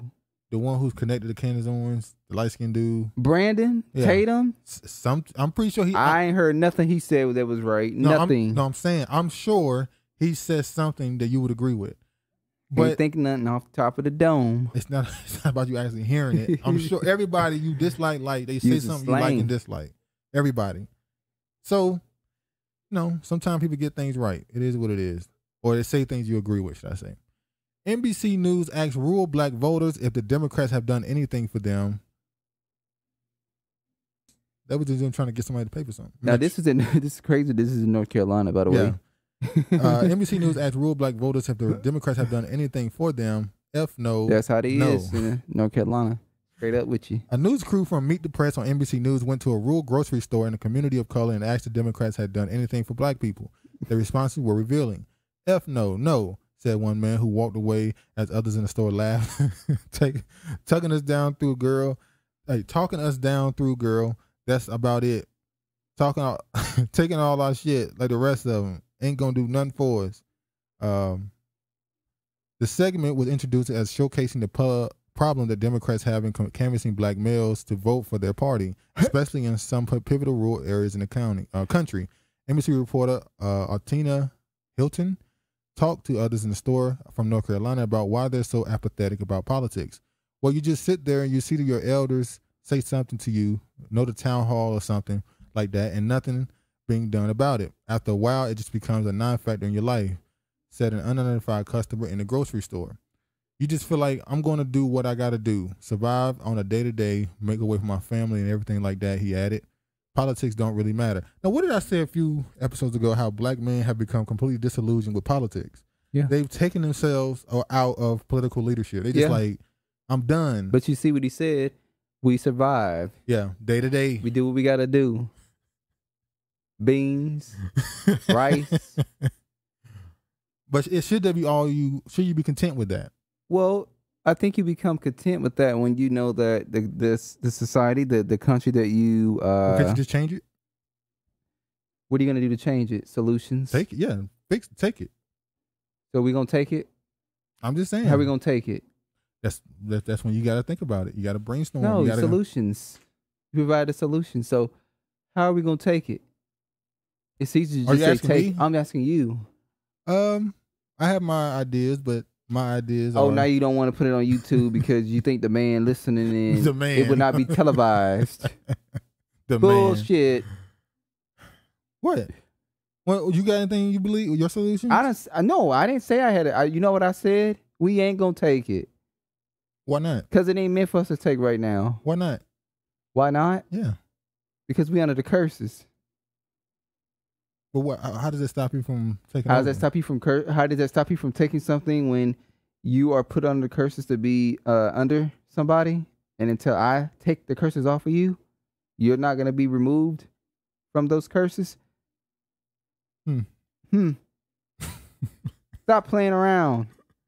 Oh, you with the not fucking around coalition? Hell no, I know you been trained by them. I knew your ass could shoot. I know he a snitch. I know he tell all those dudes that joined his group. I know he told all their names. But yeah, so a lot of black dudes are just out of politics. Yeah, they are. They went on to go ahead. Yeah, they are. They've removed themselves. I know I make comments saying, why is it? But I'm only saying that because I would like to see more black men being involved with being leaders in their community, because I think when other races see that, it lets them know, no, we're in charge of our community. We run our community. Yeah. Well, you know, There's nothing wrong with having women speak, but I mean, damn, it would be nice to see a black male speak up for his community. Well, you know, there are black men who speak. There are. Yeah, but they just don't get the notoriety. They don't get the attention. You shouldn't need attention. And that's not by accident. Well, you shouldn't need attention to do what's right. I'm not. When I say attention, I mean it's not being shown. I know what you're saying, but it doesn't need to be shown. You just do it. But you know how they talk about how whenever cops come over to someone's house, and the first person they ask for when they go to any other household is, where's the man of the house? Or when they come to a black household, they say, "Where's your mom?" or "Where's the mother at?" or something. Because they know who run it. So they don't even ask for the man. Matter of fact, you see videos of a man and a woman, and the cops, black man and woman, standing there talking to a cop, and eye contact is to the black woman, and the black man be sitting there like, I think it was a TV show where they talked about this, where they put a scene in the movie or a TV show where he was standing there talking to the cop, and when he was talking to his wife, he kept addressing his wife. He said, "Hey, you talking to me? Why are you talking to her?" Well, Pastor Derby had a video, and he was saying how him and his wife was in the airport, and they kept talking to her, and he said, "No, you don't address my wife. You address me. Yeah, I'm the head of the household." But see, that's been a thing it's become a thing in the black community for the last 60+ years of you address her. Because normally she's in front. When you go up to the airport, she's in front, and you just stand behind her. But that's not normally. Well, I think it also happens to a situation where if we want to talk about this idea of things being passed down through generations, normally the threat was Big black Mama. men. Oh. So when the cops come around, just let her handle it, because if I talk, it's going the intensity going to be too high. Yeah. So just go tell him. And you can also view it as a sign of her being protective over you over too. him. So this was black women trying to protect their husbands. And I think that's still what goes on today. Yeah. The black woman is very protective. So they know when he interact with him, it goes left quick. Yeah. So let me just talk to him. It's just to get rid of him, just going by his business so we can just go back by our lives. But that's become a thing where it's went across the board now. Because honestly, you hear stories about black women saying how, their daughter, they're not worried about their daughters going out. Sons. They worried about the son. Every time they leave the house, they scared. They worried about their son. They don't really say that about their daughter. Well, they say that about the daughter too. I'm just saying they realize that their son is the target. Well, you're talking about police and stuff. Police. Oh yeah, okay. I'm not talking about like regular now in the neighborhood, because niggas are weirdos. Yeah, weirdos. Yeah. And yes, sometimes they're up to no good. Yeah, As Biden and Hint went on to interview a business owner at the store. Has Biden and generally the Democratic Party have they fulfilled promises that they made over the last couple of years? Hilton asked. To me, in a small town like this, it really doesn't matter who you have in the office. The effect that we experience is the same, responded Michael Covington. If it don't matter if it's Biden, it don't matter if it's Trump. Exactly, it don't matter if it's Obama or Clinton or Bush. It really doesn't matter, he explained. What we feel down here is exactly the same. They could never even tell us who the president is, and we were still going to be exactly the same. You know what I mean? Numerous polling shows that apathy towards Democrats is not limited to black voters in rural regions. Experts believe that the party is hurling towards catastrophic losses in the midterm election that will severely hamstring President Joe Biden's efforts to push forward his agenda. Yeah. Here's the video here. You wanted to show a little bit of this? With the midterm elections approaching, let's turn to our County to County series. People typically think. And in fact, in a state like North Carolina, many of the rural counties are actually majority minority. And that's the case in Anson County, North Carolina, which is down. And listen, take a listen to some of the work that they've done on the ground. It may sound like a simple act, but for black residents in rural Anson County, North Carolina, this kind of visit from a civic group is rare. Violence, poverty, just things that can be improved. In Anson County. Do he have a fish plate? We're going to get to that later. Those young men, black men under 40, turned out at 35% in the 2020 general election. And so actually having a chance to have conversation with them and the fact that they really seem to feel, kind of validated to be heard. The group's argument is essentially that having these door-to-door conversations and giving people the chance to just feel heard and to say what they'd like to see reflected back to them in their community is the first key step in getting. So are you saying that you had to go to these men, these black men, and ask them what they want, and they find, oh, y'all care now? Y'all actually gonna listen to what I got to say? I've been saying it for years. Now you want to hear it? Oh, finally. Somebody probably said, yeah, get the fuck out. Get the fuck away from my dough. Get the fuck away from my dough with that bullshit. Biden ain't shit. Trump won't shit, and whoever you get in there next ain't gonna be shit. You ain't shit. This is hold on. I know you ready to go in. The reason why I brought up the fish plate a while ago, I thought they had a fish plate, is because they're talking about why the Democrats are losing support. And there's a person we've been talking about since we started doing this damn channel. It's Jim Clyburn. Or Clyburn. It's world famous 2020 Low Country Edition fish fry. That just has coon written all over it. Now hold on. We had a discussion about it. I disagree. Yeah. Having a fish fry is not coonish. Having a fish fry is not coonish when it's Isn't normal. That cultural? That's cultural. If something is in your culture and your elected officials do that to show that's not coonish. That's is that culture. Everybody's culture in South Carolina, or does it pertain to everyone, or specifically the black community having a fish fry? Well, I mean, if he's a black man, and so I'm pretty sure the fish fry would be something that he deems a part of his culture. He's pandering, dude. That's hold on, hold. Is there a difference between boot licking? Is there a difference? Is there a difference between pandering and coonish, and just simply doing something? Oh, this is genuine. Culturally, huh? You think this is genuinely culturally what he's doing? I'm not saying why he's doing it. Okay, we're not talking about why anybody else would do it. We're talking about why he's doing it. I wouldn't have a problem if this is just a normal thing. It is. He said for him. He says I think he has this. Yeah, we know why he have it every year, and whenever he has it. Carbone ass need to get out of there. You just don't like a fish fry. You mad at the fish fry? Now I know and I agree that he's having this fish fry for obvious reasons. To just I took issue with him when the dude was pressing him about our reparations.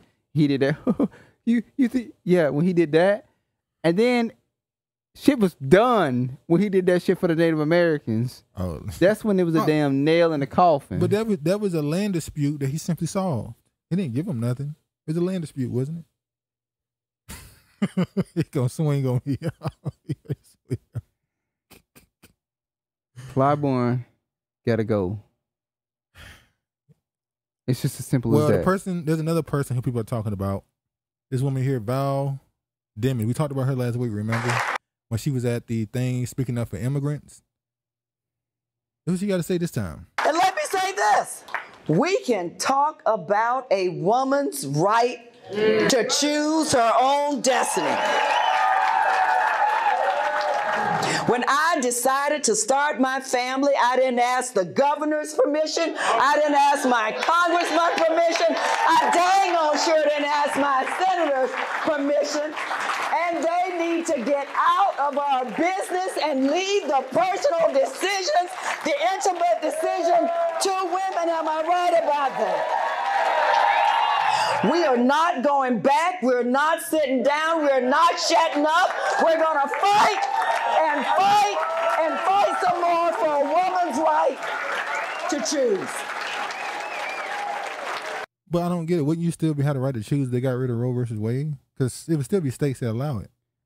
But then they say, well, you have to travel. And she worried about Roe versus Wade when there's a whole bunch of poverty going on. You notice how she had the Spanish on top of the English? Normally it's the English on top of the Spanish. Well, clearly she's pushing towards the immigrant community there, yeah. She need to go, too. But Democrats in general are doing that, pushing towards the immigrants. They started pushing towards the immigrants in 2016, the Mexicans. Remember, they didn't really... Hillary Clinton, she thought she just had the black vote in the bag, and she really did. Yeah, she thought she had the black vote in the bag because she had hot sauce in her bag. So she was really pandering to the Hispanics and Bernie Sanders did it in 2020. Joe Biden did it in 2020. Until the very last couple of weeks of the election, they come to the niggas and say, oh, yeah, remember to vote for me. And if you don't vote for me, you ain't black. That shit is done. But this is somebody used this right here. This is Val Demings. This is an attack on her. They said that forget her. She was okaying SWAT teams to go into barbershops. Over a barbershop license? I don't know if it, yeah. So this is literally this is what she viewed of niggas congregating on the streets. Because you know black men congregate in a barbershop. So to launch an attack on them. Hold up.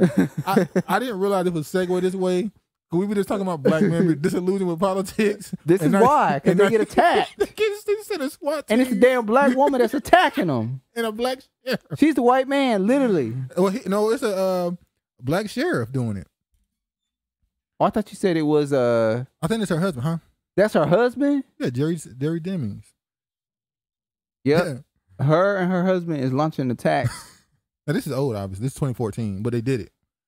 But you see here, Florida sheriff deputies, under the guise of checking professional licenses, raided an Orlando area barbershop using SWAT-like tactics back in 2010, and now a federal appeals court has ruled that the search was illegal. Mm-hmm. In a ruling that allows the lawsuit against the department that precedes the 11th Circuit Court of Appeals strongly criticized the Orange County Sheriff's Office for storming their strictly skills barbershop 4 years ago, with some of the team members dressed in ballistic vests and masks with the guns drawn, and deputies rushing to the target's destination, handcuffed the stunned occupants, and demanded to see the barber's license. The court wrote, the raid was one of several deputies carried out against minority-owned barbershops and salons in 2010. They went after salons too. So they were going after black women. The black woman was congregating too. It's on their ass. So wait, was this a crackdown on licenses? Really? SWAT teams? You know, I think it's ridiculous that you have to, you know that black women, you have to go to school for cornrolling, braiding. But you know how to do this since you was a little That's girl. your cultural thing, but they make you go get a license to do that. Imagine having to go get a license. Absurd. Go get something you do culturally. You got to do a license, get a license for doing something. Your culture is based on, you do this. This is you. I hope to God that the person that's teaching you is not a non-black person. It's even worse then. Because they walk in there and they like. So the dudes, a black man, you gotta go to them to cut hair the way you know how you like to cut your hair. This is communal. This is community. This is culture, and you gotta go to them to learn how to cut their hair. Oh, and then they go get their hair cut. This is the best experience I ever had at a barbershop. Yeah, man, it was amazing. I got a fade and everything. Yeah. All right, so let me give me a goatee. My beard is lined up. Wow. Get a fade, clean. All right, this is another one.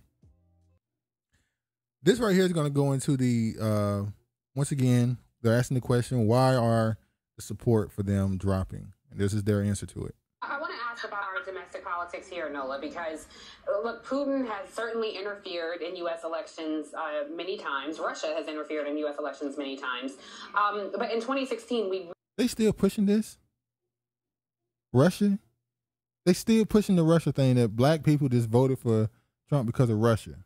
Lady, why you got your breasts exposed? Hey, what's the difference between what she doing and what the white women be doing? They had their legs showing on Fox, and so, hey, she's showing. Now you know you thicker than a bowl of grits. She got to show what she got. really saw it punctuated and focused specifically on black voters. What might he do this go round to interfere in our election process, particularly given that the Republicans who've been echoing his talking points stand to regain control of Congress? Well, you know, the one thing that you can rely on Putin for is that he's going to Putin. Putin is always going to Putin. So she said nothing. And Putin, one thing you can rely on Putin is that Putin always going to be Putin. So he like to pass gas. That means that much of the same tactics deployed will be deployed again. And you see it with the rhetoric and propaganda around the war, domestically and even on the African continent. There was a report in the Ethiopian news last week or so that showed Africans lining up to fight for Russia. But didn't the Pope just come out and blame NATO for Ukraine? Look it up. It's a story. The Pope came out and said it's Ukraine's fault. NATO's fault. The NATO was pushing up on Russia, and Russia finally broke. That's what happened. That's what their Pope said. And so I bring that up to say that disinformation is rampant. Disinformation is rampant with the black and So, here we go with the black and brown here in the U.S. and Latin America and also in Africa. With the black and brown communities here in the U.S. and Latin America and also in Africa. Now, Damn, you notice now they done lumped into Latin America. No, what? In Africa. What does the disinformation in Latin America and Africa have to do with American elections? You see how they're trying to muddy the waters and just tie? They're now tying voting. Africa? Voting is now including Latin America and Africa in America. But this is America. American politics. It involves American citizens. I don't understand. But somehow y'all have to go with this net. It's so weird to me. I don't understand.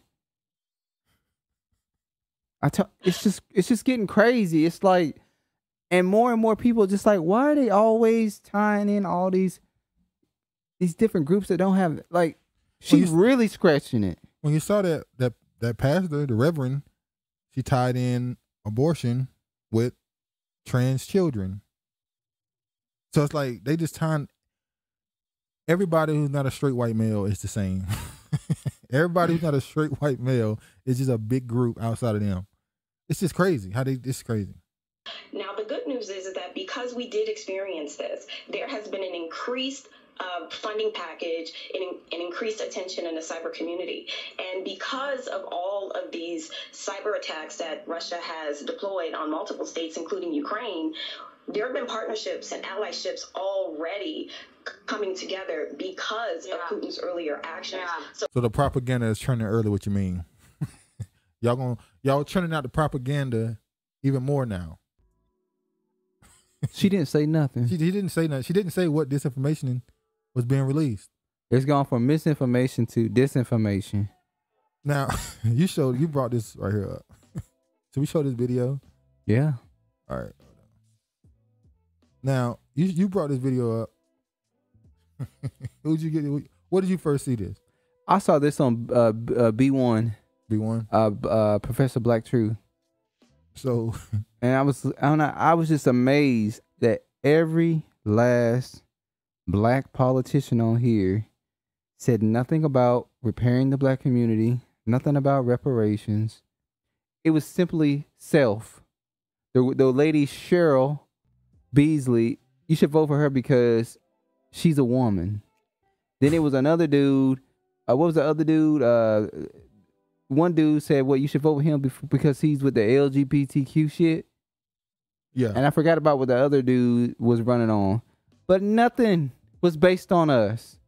And they made sure that they said black and brown, which is what they do now. Yeah, that's what they do.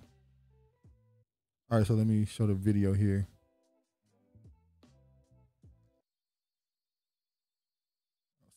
Acting how cases are adjudicated in our criminal justice system, our civil courts. And I think it's important, particularly in Maryland, which is one of the most diverse states in the country, it's time that we have an attorney general who reflects that diversity.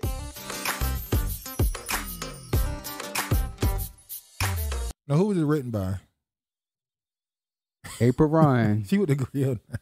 So has she failed? So, okay. We're from being a White House correspondent to working at the Griot. Well, I think she was on CNN. Well, she was doing that when she was at the White House anyway. She's a commentator. She probably still comes on as a commentator sometime. You had what's her name? Now you have to ask the question. What's the one who went to ESPN? Angela Rye with ESPN with lettuce and tomatoes. I don't know what on happened side. to Bakari Sellers. Merritt, he's trying to run for Attorney General. Why all of a sudden did April Ryan leave after Trump's presidency? Because there ain't no money. She stayed in the White House pressing and asking questions, but when Biden came, it was time to go. Yeah, we don't need you here asking no questions. There's nothing you can ask. You're not going to ask no tough questions. You go viral and get cheers when you win against Trump. Say shit. She wasn't going to ever say shit, no way. What are your top 3 issues as a candidate? No, I'm just saying, what? Let's see what their top 3 issues is. Attorney General for the state of Maryland. Top 3 issues, and I'll go into as much detail as you want. Certainly public safety, civil rights, and workers' rights. What civil rights do we need? What civil rights do Maryland need as far as? What? Aren't workers' rights civil rights? Aren't it like base rights is workers' rights? You deserve to work and get fair treatment. He said public safety. Okay. Civil rights. And workers' rights. But that's kind of the same thing as basic rights. Civil rights are basic. Black people are the only people that ask for civil rights. Everyone else asks for Latino rights. Hell, even white rights. Asian rights. Is the public safety gonna be stop and frisk? You saying he gonna push? Yeah. What public safety? Maryland. We know Baltimore is rough as hell. Do they got a lot of guns there? I don't know if they have a lot of guns. I don't know if they got guns, but niggas is rough in Baltimore. Yeah, it has a stereotype history. So you're running on public safety, civil rights, and workers' rights.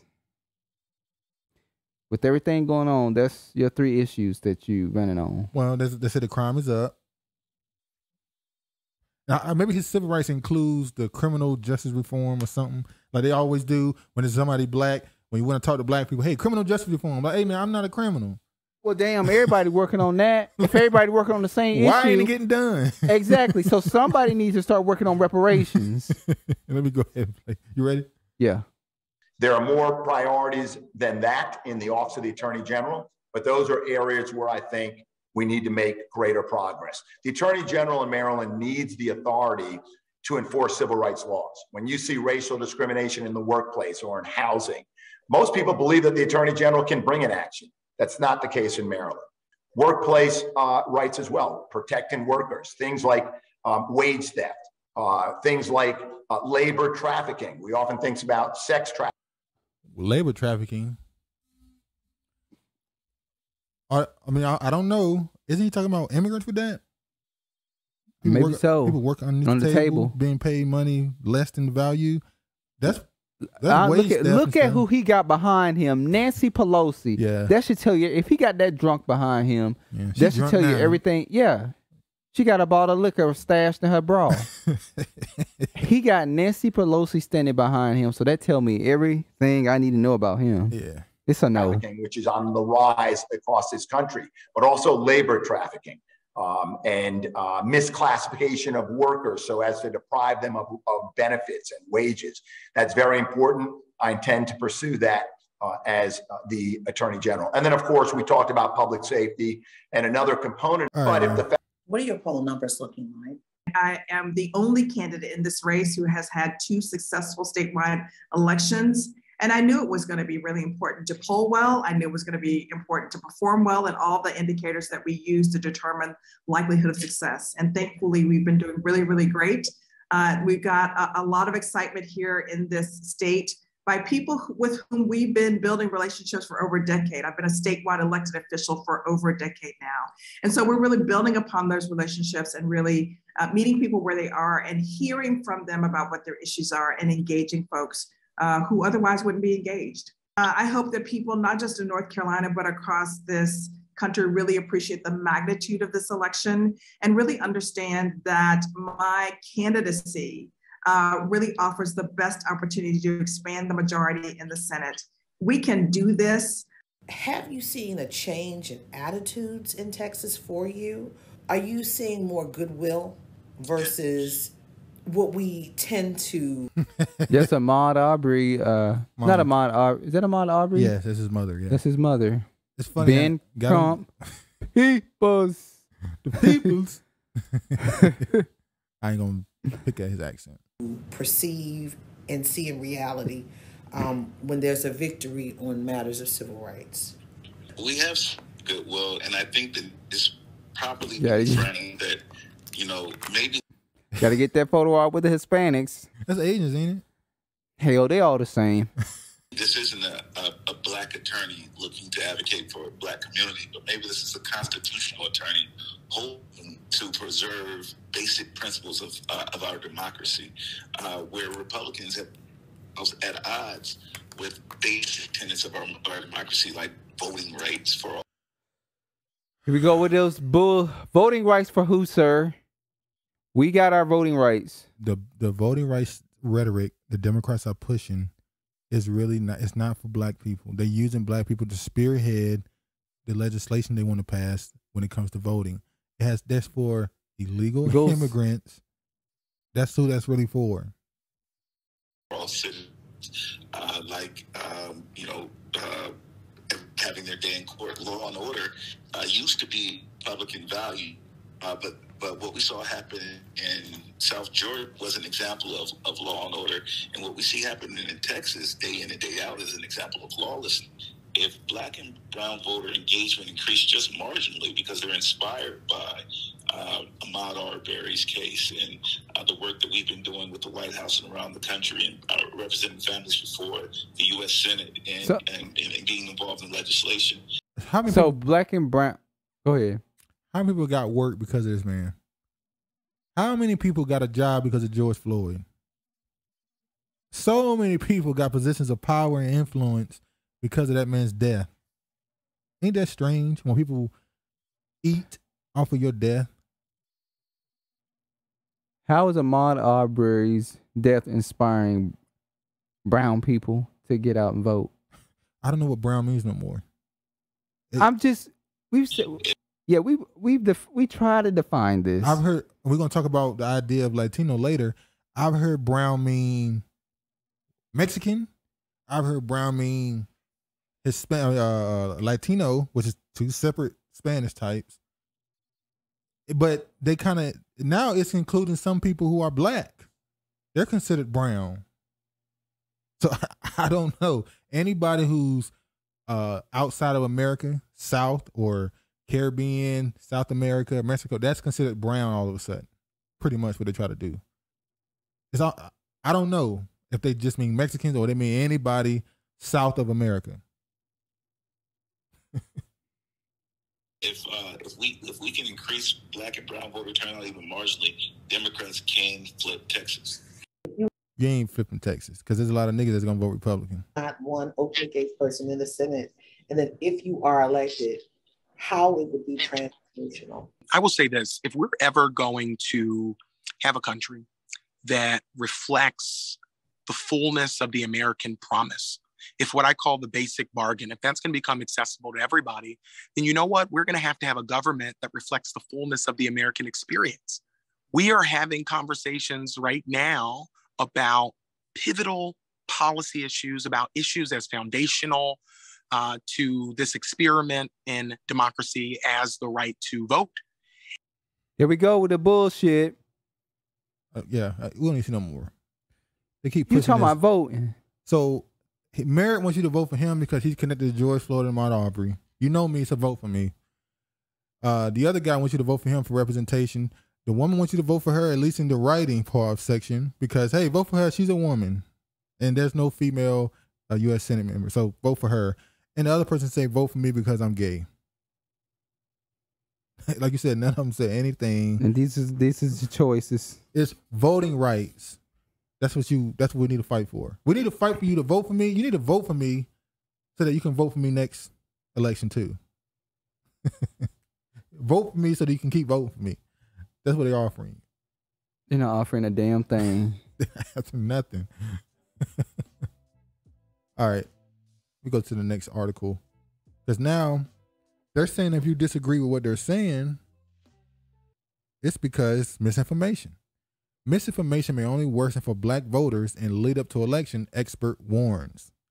Voters of color it said black are targeted with disinformation narratives specifically designed to suppress turnout, Representative G.K. Butterfield said during a hearing.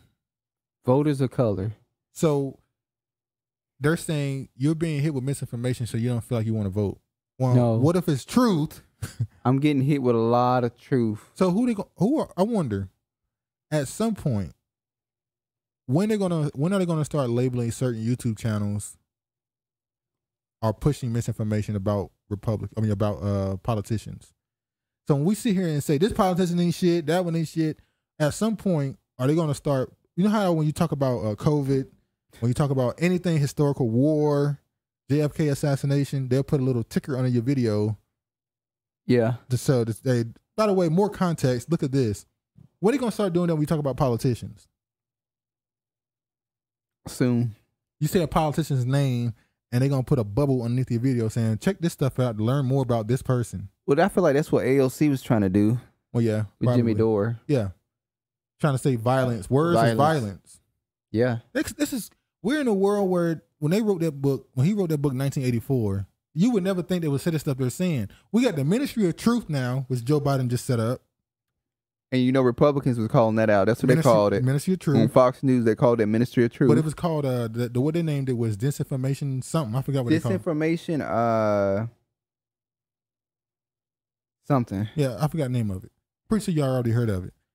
We got people saying helping Ukraine go to war is peace. Isn't that war is peace?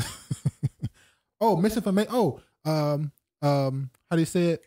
Freedom is bondage. Letting you have freedom, you're bondage. Because you find out stuff you don't know how to decipher between fake stuff and real stuff. Freedom is slavery. You need us to tell you what you need to know. That's true freedom. So you can just not have to worry about anything. That sounds like Eve eating the apple from the tree. What? We don't want what?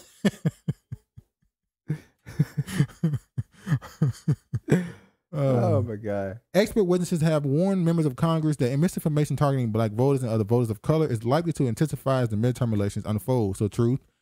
Joy Cheney, an executive director of the National Urban League's Washington Bureau, testified Thursday in the virtual hearing of the House Administration Subcommittee on Elections that the Civil Rights Organization had noted an increasing number of disinformation campaigns that directly targeted black communities and the civil rights that have long been fought for.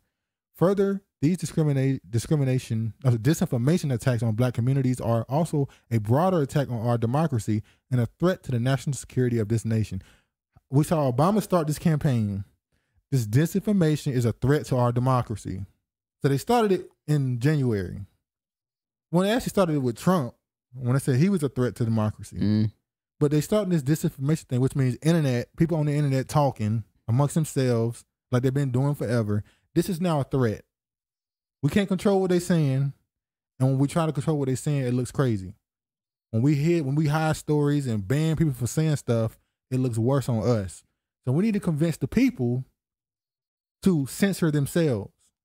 And I find myself doing it when we're talking. I'll just be talking and I'll stop myself from saying a word because I know YouTube don't want me to say it. I try not to censor myself. I'll actually I have to remind no, just say what you're gonna say because if I don't, they have already trained us to know what not to say. Well, yeah, that's what they were doing during the whole COVID thing and the vaccine thing when you couldn't say certain things because it was this misinformation, medical misinformation. So now you be like, oh, you self-censor. Yeah, because you be trying to self-censor me. You can't say that. No, don't say that. don't. Because you be trying to go off. But it exists. And now they're trying to expand it even further to not just certain social media platforms. They're trying to make you have control what you say in any discussion. So now when you not even on the internet, you just talking amongst people, you say certain things, you're supposed to say, I don't know about that, man. That might not be true. That might be disinformation. So now they want you to police yourselves on information. To not just say normally, I don't know, man, I don't think that's true, but it might be true. Who knows? What's just normal to say. They now want you to call that person and say, that's disinformation. You're supposed to shut down any theories because it's all a conspiracy theory, quote unquote. Now you're supposed to police how you talk to people and how they talk to you. Yeah. And it's going 3 years ago, I would not think it would happen this fast. 3 years ago, I would have said, nah, people going to say what they want to say. It's going to be hard. It ain't. They did it in 2 years and we already this far. We about 40% of the way already. 2:30. They want to have us by 2:30. That's the target date. 2030. 2030 is the big year. We already 40% of the way. We already censoring ourselves. Something to happen, somebody be like, I don't think that's true, and start your conspiracy theory. This is disinformation. They got people, these companies, these platforms, these news platforms, these sites, in the MSNBC, Newsweek, they got fact checkers. So now if you say something on social media and it goes viral, this publication will come out and fact check you, say you lying. They're discrediting your character at that point. Now when you say you research, think about this for a second. For the last 2 years, when they asked you to take that jab and you said, nah, I did some research. Or research, you mean go on the internet? They mocked people for saying they did research. Well, what do they do when they do their research? They assume you're not smart enough to do research. Just listen to the doctors. It was insane. For the first time in history, people were mocked for actually educating themselves and go find something out. You're not supposed to go find nothing out. You're supposed to believe what they say. Well, that didn't work. It did. It absolutely worked. I'm not saying on everybody. For the majority of the world, it worked. And what happened? They were weeding out the weak and the strong. And what happened? When you said certain things, what happened? That's disinformation. People was policing people. They were doing it then. Now it calmed down because they ain't talking about it no more that much. But it showed that when they want to turn it up, they can turn it up. Now what happens when they send a bug out that really put people in the dirt?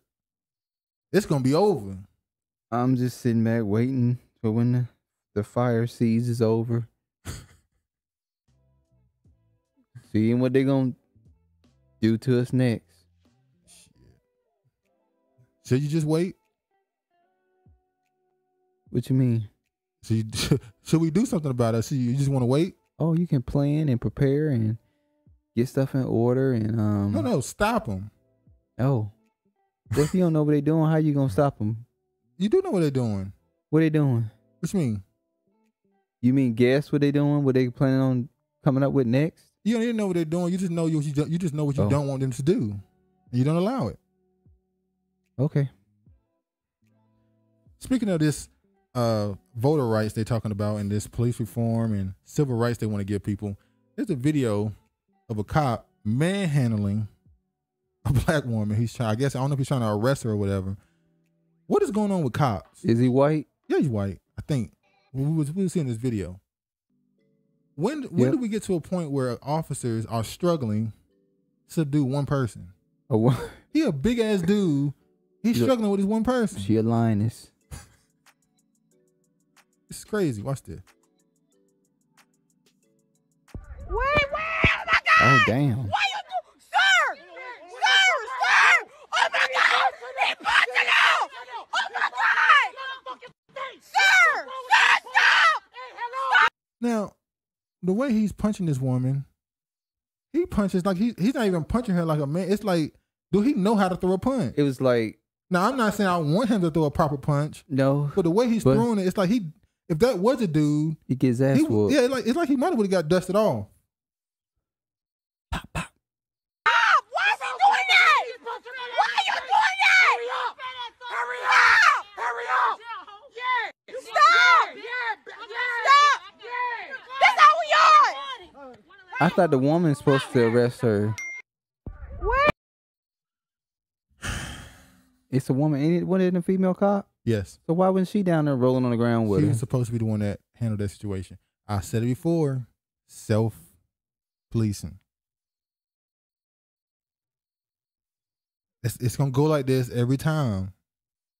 There's a story, I forgot to bring it up, of a black man who started a security company. Hold on. This is the black dude right here. Foundationally black-owned security company. No white dollars involved in my company. Tones Tactical Services, LLC. Even in the business we represent. Heads on the table. So I said I'm not going to judge people because I ain't doing it. I think it's a thing that needs to be done, but I'm not doing it, so I can't judge people. He did it. He started his own security company. Now, I don't know if he does private security. I don't think he's doing public service security, like policing type stuff. You have to get that registered and all that. But still, imagine this expanded. Remember, when was that? Remember a couple years ago, there was something in Detroit. Was it Detroit? The Detroit 300? Yeah. Where those 300 black men were told the gang members, it wasn't Detroit. It was another city. It might have been Detroit. But it was told the gang members either leave or come over here and we're going to help you get a job. Yeah. He told them leave. Or come That's to us. Being proactive. Yeah, but I can't remember. I think that was in like 2000, and that was a long time ago. It was years ago. I can't remember what happened. But yeah. Let me show this other situation that happened. 8-month-old baby dies after being left in the car while father was arrested. Now, were they black? Yeah, it's black. Listen. I just need to read the first paragraph. When you see how they worded it, it's gonna be like, wait, watch how they did this. Shouldn't they be held responsible for that? Both should, I say. But watch this. An 8-month-old baby has died after her father left her in a car while he was getting arrested. According to the... He ran? No, he was getting arrested. He didn't fight. So he didn't say my kid is in the car? That's what they said. He didn't say the kid was in the car. They said, now this is they said he didn't say the kid was in the car. But I thought cops automatically check the car anyway. He arrested. The first thing you do is check his car for anything. You're supposed to get towed. No. His car would get searched because if he's under arrest, you would search his car to see if he got anything else on him. A gun, drugs. They probably left the baby in there intentionally. I don't know about that. But I found it crazy how I feel like if you had a warrant, why you ride around with your child in the car with you? So I blame him for putting his kid in a situation like that. But for the cops to completely absolve themselves, say, hey, he left his kid in the car when we arrested him. I seriously doubt. It's not impossible, but I seriously doubt he didn't tell them that the kid was in the car. And I found it weird they didn't even search the car. How is that possible? On Tuesday, 20-year-old David Japez McCory arrived in the lobby of the police station around 2:17 p.m. The police department said in a press release he was meeting with a property custodian. The police found a probation violation warrant for his arrest. He was taken to custody there and transported to Gwinnett County Jail without incident, as in he didn't fight it. So he showed up. He met with a property custodian. They found out he had a warrant. He didn't fight it. He went to jail. And they just took him. And didn't search his car, nothing. Now, maybe he wasn't near his car. They didn't know he drove there or something. But why would he say I got a baby in the car? They said if he didn't say that, he ain't shit. That's what I was saying. I'm not absolving him at all. That's why I said both. Nearly 7 hours later at 9 p.m., an 8-year-old was brought to the Plymouth Eastside emergency room. Her grandmother, who brought her to the hospital, indicated she was left in the car after a traffic stop. Now, I said a traffic stop. The hospital staff determined the baby was dead. She was his daughter. A Sniville police sergeant who was working off duty in the hospital was told by staff police found Walt's 2007 Mazda 3 in the parking lot of City Hall, which was near the police station. Walt's entire interaction with the police station, from entering the lobby to going to the county jail, was recorded on body camera, police said. He never mentioned he had an infant daughter was in the vehicle. Sniville Police Department requested the Georgia Bureau of Investigation take over as the primary investigating agency for this case. CBS News has reached out to the Bureau for more information or awaiting response. The child's case, cause of death, was not released.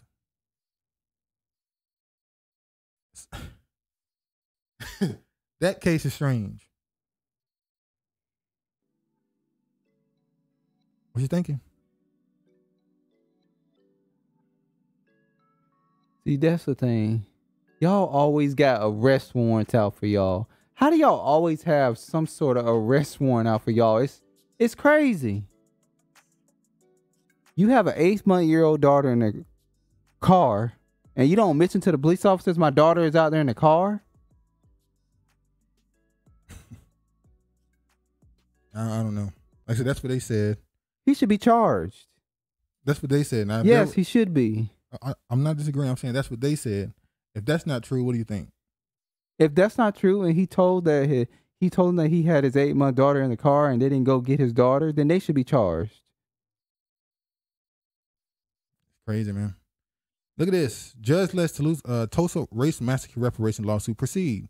An Oklahoma judge ruled Monday that a lawsuit seeking reparations for the 1921 Tulsa Race Massacre can proceed, bringing new hope for some measure of justice for the 3 survivors of the deadly racist rampage, who are now over 100 years old and were in the courtroom for the decision. You know what? Y'all gonna say they're gonna be dead before they get the damn reparations. Now, we were told that reparations should not be given because you weren't a slave. You didn't go through Jim Crow. You wasn't there. They were there. Why ain't they just giving it to them? I don't understand how they have.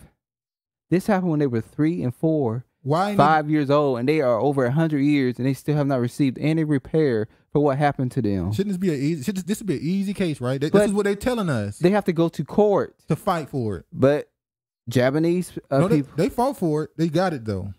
That's the difference. Are they gonna get it? The fact that we were told the reason why reparations was not a measure shouldn't happen in America because nobody alive now was a slave owner or passed these laws and all this stuff, and nobody alive now went through that stuff. They did. They should just get it, right? It should be a walk in the park to give it to them. They waiting for them to die, so they can say, "Well, you didn't go through it. They did." Like they're over 100 years old. Our listeners and viewers. Oh, sorry. Hold on. Hell, at this point, it's gonna have to go to today if they got kids. Well, that's when they're gonna start saying fund, open a fund or some type of program or donate. Well, no, that's what they were saying, and they said no. That's what I'm saying. They're gonna wait for them to get up out of here so they could do that. That's really the plan. It's just sad they refuse to give you anything. All right, now this is a video from Democracy Now! Talking about Harvard, talking about their connections to slavery, how it profited and stuff. I'm not gonna watch the whole thing. It's gonna show a clip. Democracy Now! Co-host Nermeen Sheikh. Hi, Amy, and welcome to our listeners and viewers across the country and around the world. Harvard University has pledged to spend $100 million to redress the school's deep ties to slavery. The move comes after the school issued a 130-page report Tuesday that revealed at least 41 prominent people connected to the school owned enslaved people. The report states, quote, enslaved men and women served Harvard presidents and professors and fed and cared for Harvard students. Moreover, throughout this period and well into the 19th century, the university and its donors benefited from extensive financial ties to slavery. Harvard school newspaper, The Crimson, dedicated its front page listing the names of individuals enslaved by leadership, faculty, staff, and donors at Harvard University between 1636 and... You saw they had Hebrew names, some of them? You see it too? Diana. Mm-hmm. Titus. Like all these names. Leadership, faculty, Juba. staff, and donors at Harvard University between 1636 and 1783. The Harvard Crimson wrote, almost certainly an undercount. The editor's note added, quote... Hannibal. Samuel. Yeah. Mira. Zila. Yep. Jude. These people... Huh? They would really... A lot of double names. Yeah, Zila. We often know. By the way, some of them had, if you look, some of them had Portuguese names.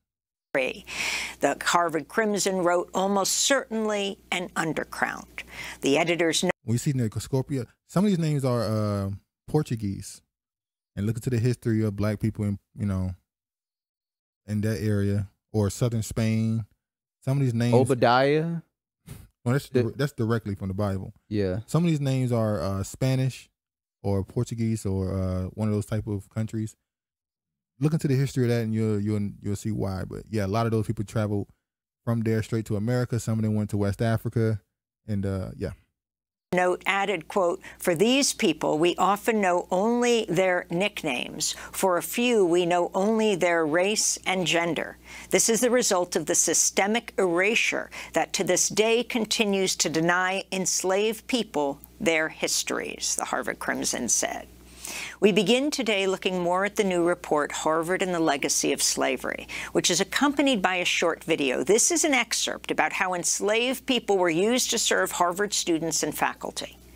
The evidence of the legacy of slavery at Harvard is in the landscape. You can go to the old burial ground and you can see the headstones for 2 enslaved people. One of them, a girl named Cicely, was enslaved to William Brattle, who was a tutor, a treasurer, and a fellow at Harvard University. We also know that several of Harvard's presidents who lived in Wadsworth House, which is still standing on campus today, owned enslaved people of African origins, among them Venus, Bila, and Juba.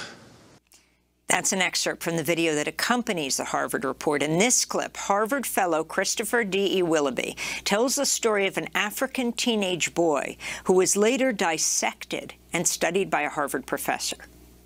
Now, this part right here, just listen to this part. Stormon is a particularly tragic figure. He's only 17 years old. At the end of about 6 months to a year of being on display, he takes his own life. He hangs himself. But Stormon's tragedy doesn't end with his death. When Stormon kills himself, they give his body to Harvard.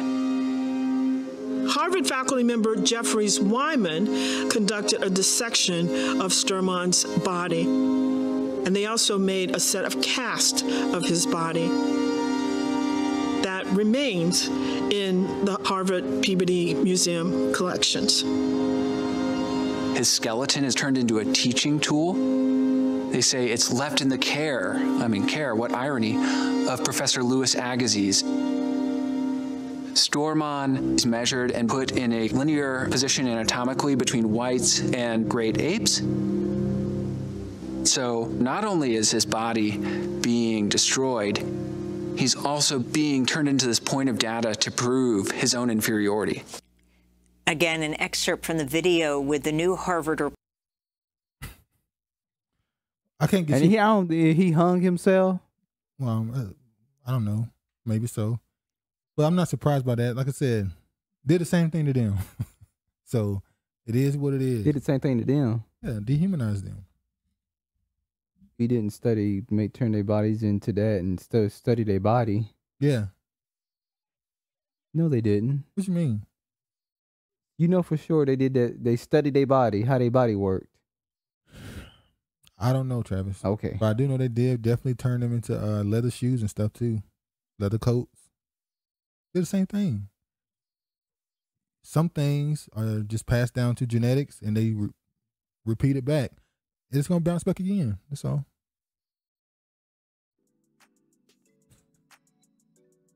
But I'm not shocked by what they did. What's that book, The Delectable Negro? You ever heard of that book? Mm-hmm.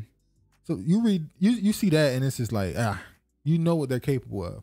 But the fact that they still have his skeletal and they use him in courses and stuff is insane. You would think they would be like, well, this is a crazy history. Maybe we should just bury this person and go and get fake stuff like everybody else do. Shameless nation.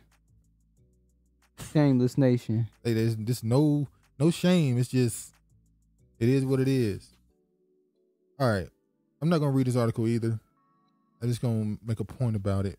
You read this one? No, I didn't even, yeah. Hold on. Let me, hold on.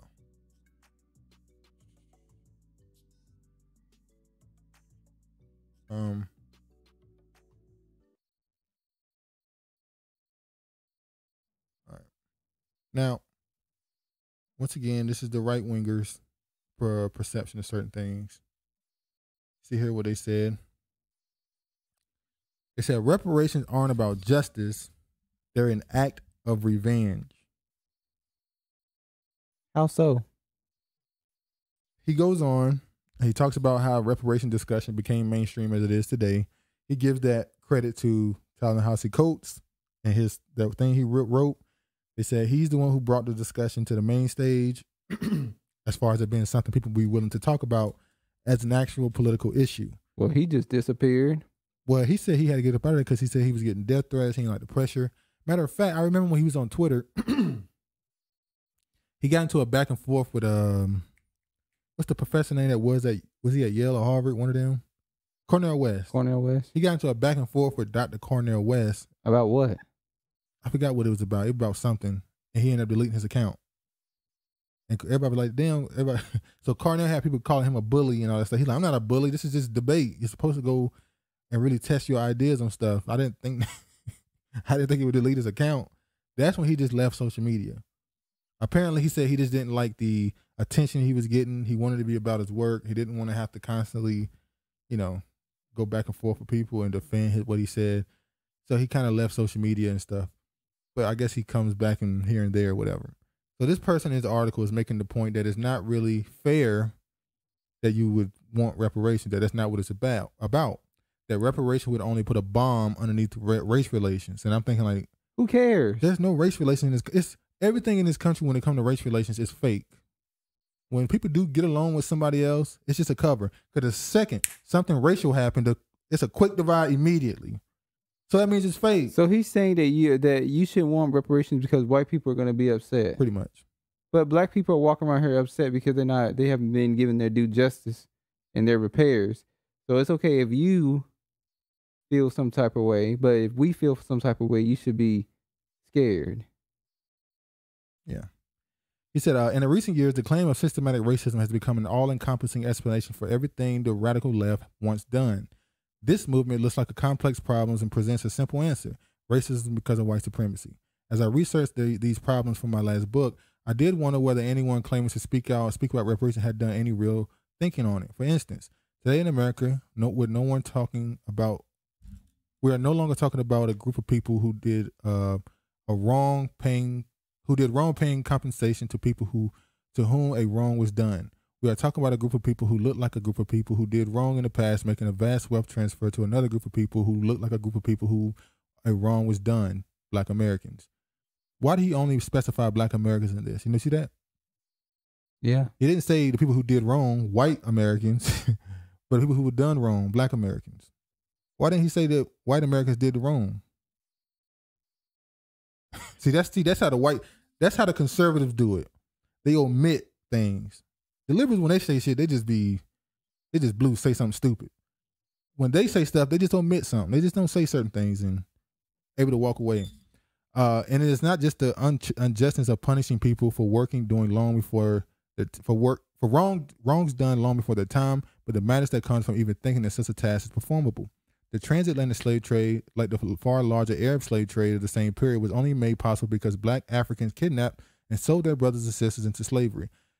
I find it funny when they use that term brothers and sisters in this context. We know this from the historical records from the memoirs of those of whom this was done. Like a remarkable 18th century slave, you know who he is. Some people at the time, including Valère, noted that the only thing worse than the treatment of some Africans by Europeans was the behavior of some Africans to their fellow Africans. Then he talked about this woman here and how this whole thing about systematic racism is, whatever it is. Basically, the whole article, when he said the war on the West, he means the war on white people. He basically feels that reparation will be the destruction of the West. It needs to be destruction. The whole article pretty much is him saying reparation would destroy the West. And that the only reason why people are asking for this and even making this a thing worth noting is because it's the West that did it.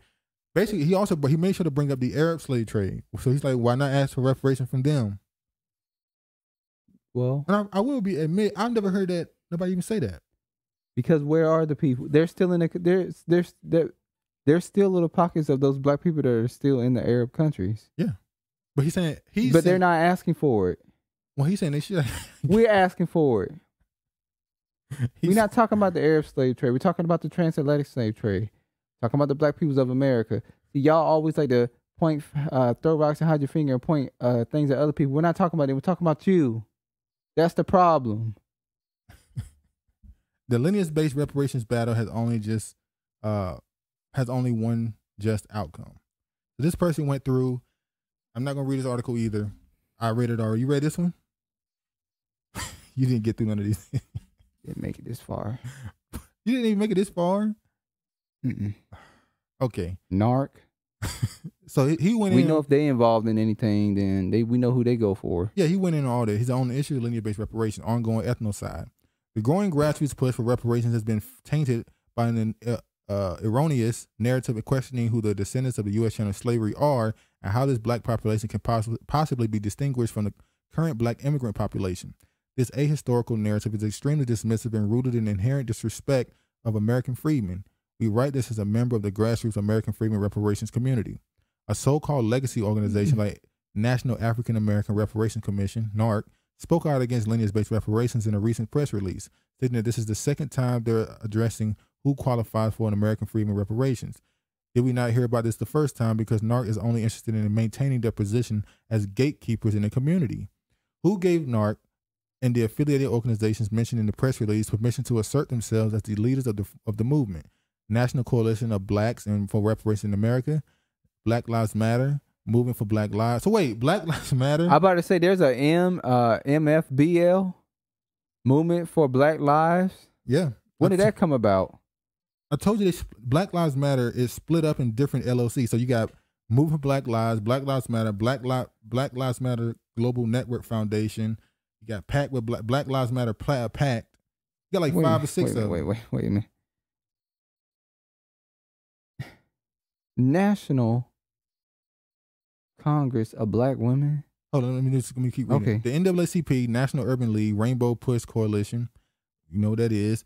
National Congress of Black Women, National Council of Negro Women, and the National Action Network. So Black Lives Matter is already a black woman.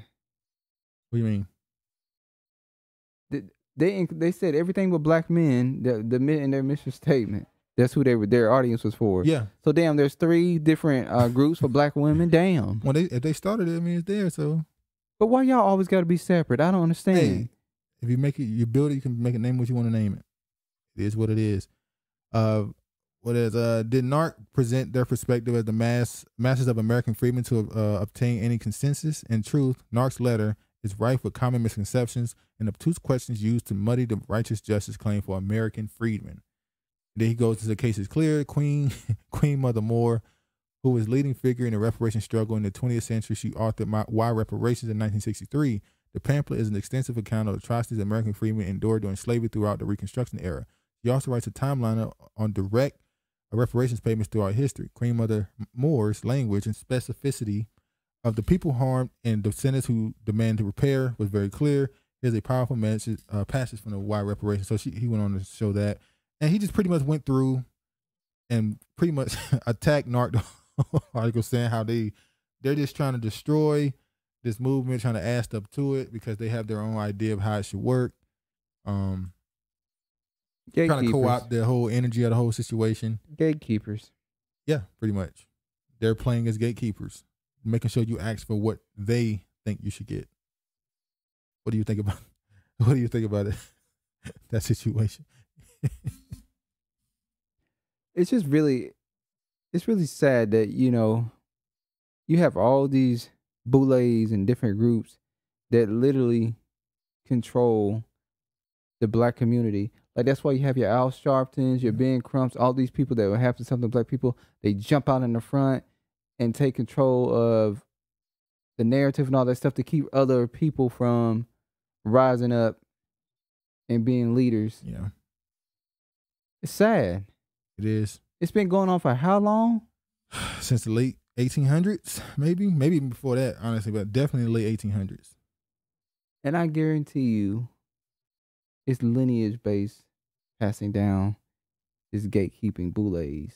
Well, yeah, we already know that a lot of these colleges and frats. Morehouse we always say Morehouse and Spelman, they the top 2. Because a lot of them are your mother or your father went to this school, so you go to this school. That's pretty much how you get in. Which is how Harvard and Harvard and Yale and all those other places tend to work.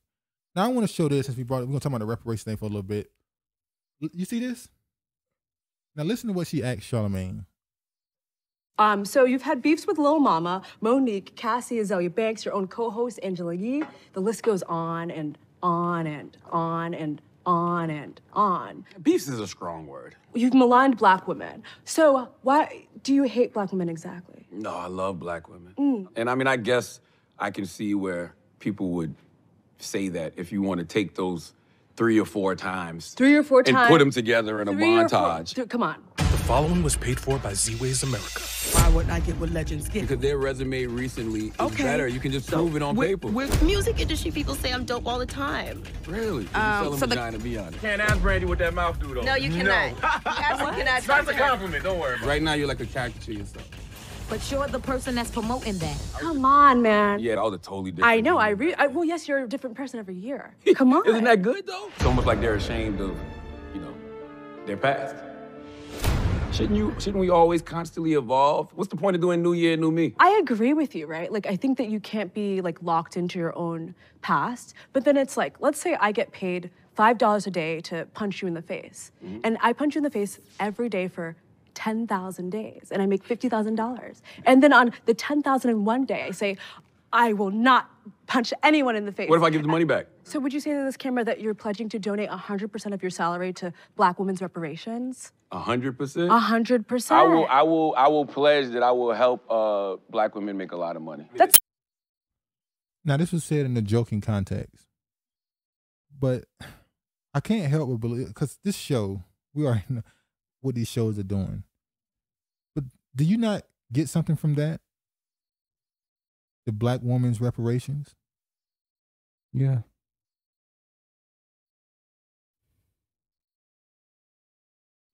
Sometimes you just, I just don't understand. It's like they want to be their own. No, I'm not gonna say group. they. It's a Their sector. They choose to. Yeah. They want to be their own race of people. Because you get reparations from someone who did damage to you or oppressed you. And they feel like the Black man is oppressive towards them, which I don't understand. But, you know. Y'all have it far easier. I just thought that was a slick way that they did that. It may mean nothing. It may just me be reading into it more than I should, but because what Kevin Samuels be saying, what Kevin Samuels said about the whole weight thing and all these other things, white men, they been saying that too. Not just white men. Men in general. Middle Eastern men. Yeah, they been saying that shit. It is what it is, man. One thing. All right. See this right here?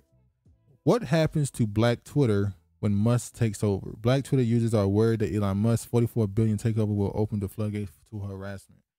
So they had a, I'm not gonna read this article, obviously. They had a Twitter Spaces where they had a bunch of white people sitting on a panel talking about Black Twitter. But a couple of years ago, they were saying it was racist. Why is there such thing as Black Twitter? Those are not the same groups. Okay. People that were calling it racist were the conservatives or the right wingers, whatever you want to call them. They were saying it was racist to have this idea of a Black Twitter. So why do white people care so much about Black Twitter? Because Black Twitter influences politics. Black Twitter gets overused. Not everything that a Black person tweets is a part of Black Twitter. Black Twitter is just Black people who just so happen to tweet, and Twitter is such a small platform that you just see the same people every day, even if you're following them or not. You see the same people every day talking about the same damn thing. It's just a cycle on there. That's why I don't be on there but like twice. I'll be on there like 3 times a week just because I want information. Something happened, I go there, get the information, because it's just a circle. It's just a circle. I started tweeting a little bit more recently, but it's just a circle. But the fact that you had a panel of white people, mostly white people, talking about Black Twitter as this is such a threat. It's like, so let's say he did change something where the idea of Black Twitter just disappeared. Black people just left Twitter. Okay. Okay. So what? There's other platforms you can go It's his on. platform. Yeah. Because when it was Twitter before and they blocking certain stuff, YouTube, they blocking stuff, certain content. It's a private platform. They can do what they want. If they don't want you on their platform, they can do it. But now they can't. So now you want freedom, people to say what they want to say on the platform and be quote unquote protected, as have free speech and right. Now you're okay with that, but before you weren't. So they once again using Black people as a bullet in the gun to shoot at somebody they don't like. Which is what they always do. They don't like Elon Musk, so shoot him and make him racist, even though he probably is. They just use. So were the rest of them. Exactly. They just like to use Black people as pawns, and we allow it. It's just insane. That's what they do. You think most people tell them to mind their business? Yeah. Now watch this right here. This is just a crazy story. We were talking about the weed thing, the legalization of weed in New York that Adams wanted to do, where he wants people to grow it on projects. On the roofs. Which is going to be majority Black areas, more than likely. We were saying, how you going to lock me up and then want to grow it on my building a few years later? Imagine somebody who went to prison in the early 2000s. They got out this year. They got a little job, got an apartment, and the damn mayor saying he gonna grow weed on his apartment. He like, I went to prison for this. Why did I get locked up? I went to prison for this. Now you're growing it on my roof. Imagine that. But they changed the rules. You just got to change with it. No, not chips or a candy bar. That comes after what you get out of this vending machine. I used it probably like 4 or 5 times. The voice of an anonymous customer and the one who took this viral video of how the marijuana vending machine works. He was selling like souvenirs. That's code, obviously. Machine took credit cards, even Apple Pay. It's an excellent service. I think that it just got out of... No. A black man put a vending machine outside his apartment to sell weed. Genius. It's genius. And of course, dumbasses snitched, recorded and put it on TikTok, and he got caught and now he's getting arrested. Why would they put that on TikTok? I don't know. It was a woman, wasn't it? Yes, it got out of hand. Out of hand. You said you went to it like 5 times. So why are you recording this? What got out of hand? Too many people was using it, I guess. He was making too much money. That's none of your damn business. It's crazy. But the point I'm making is, why would he get arrested for selling? I thought it was legal. Oh, the government could. Didn't I tell you when they legalized it, it wasn't gonna stop niggas from getting arrested? Because you still have to go through a certain background check and all this other stuff to be able to register for it. So now he's been arrested for selling weed when it's legal. Whoever put up that video, she should get her ass whooped. It's always somebody do too much. Why are you recording this? This is in the hood. It's chill. Just go buy it and go on your day. That's what happens when you have other people in your hood. And it was genius. You put a weed vending machine. You just walk, credit card, Apple Pay, genius. But somebody else will come up with that idea. I guarantee you. Oh yes, some company now will come out and have them put it in stores. Somebody gonna take that idea, but they'll do it the quote unquote legal way, and they'll make millions. Crazy. Once again, they changed the rules. Rules for thee, not for me. All right, let's go here now. Since we're talking about changes in the rules. Karine Jean-Pierre to replace Psaki as White House press secretary. Jean-Pierre, the current, the principal deputy press secretary, will become the first openly gay person and first black woman to hold the role of White House press secretary. The White House said that Jean-Pierre would assume the position on May 13th. Oh, poor. They didn't mention that she's an immigrant, ain't she? Yes, she is an immigrant. So she figured all the boxes. She passed all the boxes. Immigrant, black, woman, gay. Simone Sanders did all that, and they still didn't let you be White House press secretary. But it's controversy, though. Look at this. Biden new press secretary sparks conflict of interest concerns over the relationship with CNN's Suzanne Mavo. And of course she's with a white woman. The woman worked for CNN. So wait, the White House press secretary is dating a CNN affiliate. Like, that shouldn't be allowed, right? We know what happens. We know what happens. We know that some of these press secretaries be sleeping with the reporters, but this shouldn't be. I mean, she got to go home and she's going to tell her wife or girlfriend something that's going to be reported on CNN. But at this point, CNN and MSNBC is pretty much direct mouthpieces for the White House, so it ain't no difference. Same way all of them are mouthpieces for the CIA.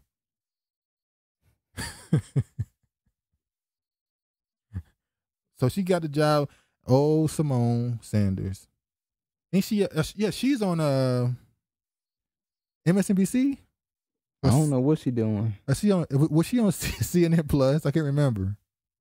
Might have been. Yeah, she's on CNN Plus. That's if she's on CNN Plus, they dropped the ass off. But yeah, that's the new White House press secretary. So it is what it is. Let's go over here. I want to show this now. So we're talking about her, and she's Haitian. Caribbean countries are asking for their independence and reparations too. Copying black Americans.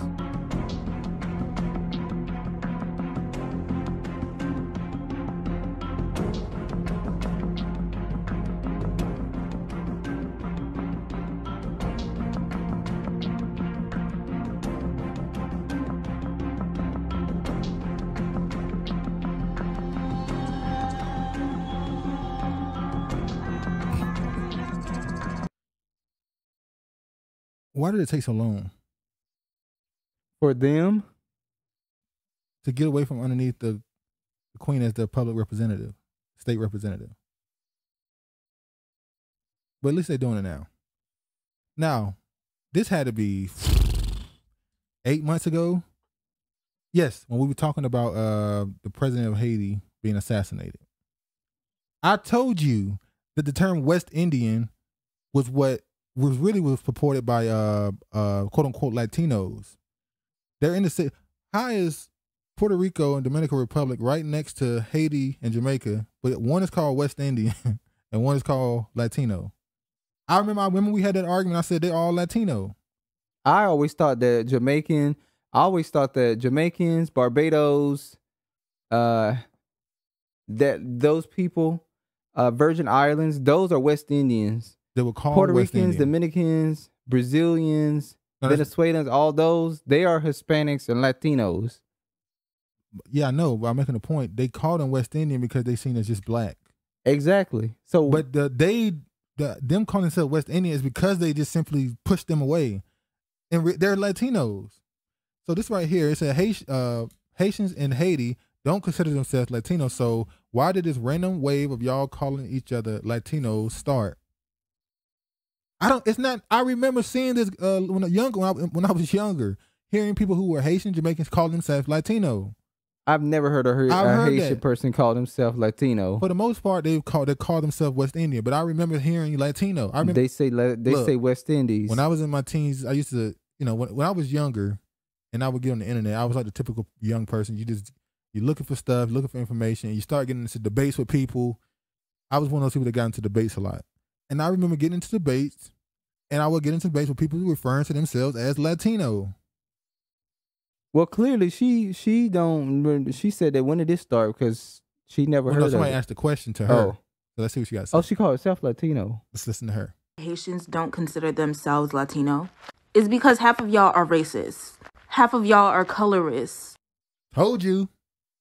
They consider themselves Latino. They just say they West Indian because what the hell is a West Indian? Think about it for a second. What the hell is a West Indian? Indigenous person. So they're calling you indigenous. Because there's East Indians. We know what an East Indian is. The middle of the head dot people. So why are they calling you a West Indian? That's India. That's East Indian. Yeah. So why are they calling you a West Indian? When I was younger and I didn't know nothing, when people would say West Indian, I thought there was Indians, dot people, who lived in the West. No. So I knew what an East Indian was. So I was like, I don't know how you got that. Look, I learned things. Let me learn. I took my time to learn. I thought a West Indian was an Indian person who lived in the West. I thought they were Latinos, just black. But let's finish. And even though it's proven that we are Latino, look at how many people in my comments are saying that we're not. Most of y'all hate us, and honestly, we don't care to call ourselves Latino to people that don't even accept us. So that's why most of us will rather call ourselves African and black before we call ourselves Latino, because y'all are one of the most toxic communities to be a part of. There's a reason why y'all consider Brazilians Latino and not Haitians, even though neither of them speak Spanish. Because most Brazilians have a lighter complexion, and we are darker. If I went to any country in Africa right now, they would welcome me with open arms. But if I went to certain Latin American countries, I would get the side eye. That's the difference. That's the reason why we don't claim Latino, even though we are. And I know this is TikTok, so I have to say that because y'all take everything out of context. Because when I say some Latinos are racist, some of y'all are going to be like, oh, you're racist. I said some, not all. You know what? I just had to show that because we had this thing like 8 months ago. I told you they consider themselves Latino. I remember having these debates and talking about this, and they would say we're Latino. They just don't call themselves that because racism, so they say West Indian or African or black. They consider themselves Latino. But now they don't say that no more. They just say Caribbean. That's even newer. Even though it's not a new word, I know they called themselves Caribbean for a while. But the idea of being Caribbean has replaced West Indian and Latino now. They just say I'm West Indian. I mean, they say I'm Caribbean. So that was just I just wanted to bring that out because I was like, I knew I wasn't crazy. All right, that's it for that. Last up, I'm gonna go through this. Here we go again. Another fire. Walmart distribution center in Indiana to close after massive warehouse fire. A Walmart warehouse in Avon, Indiana is closing following a massive fire in March. In a letter to the Indiana Department of Workforce Development, Walmart said the damage is too significant to reopen for the foreseeable future. Every last one of these fires, this is the same thing. It won't be open for the foreseeable future, or it's closed indefinitely. Well, oh, and if you talk about this now, you're a conspiracy theorist. If you say somebody burning this stuff, you're a conspiracy. Bro, it's not an accident. February through March, all of a sudden, all these. Now February through. Well, yeah, we extended it to May now. Well, I don't know if any fires. Yeah, you're right. So February through May, all these random fires, the food plants, fertilizer plants, random. Or just an accidental, this crazy accidental stuff. Ain't been no farms yet, right? Well, I haven't seen any farms. That's next. See, farms, you can't touch farms because that's people that own that, and them farmers got shotguns and dogs out there, so they protect lock their and land. load. So yeah, they wouldn't go out there anyway. Let me go ahead and show the video that they got of the blaze of glory. And like I said, now they're telling you that it's a conspiracy. This is not real. This is just people making stuff. Oh, they up. dropped a bomb off, a missile. Look at this.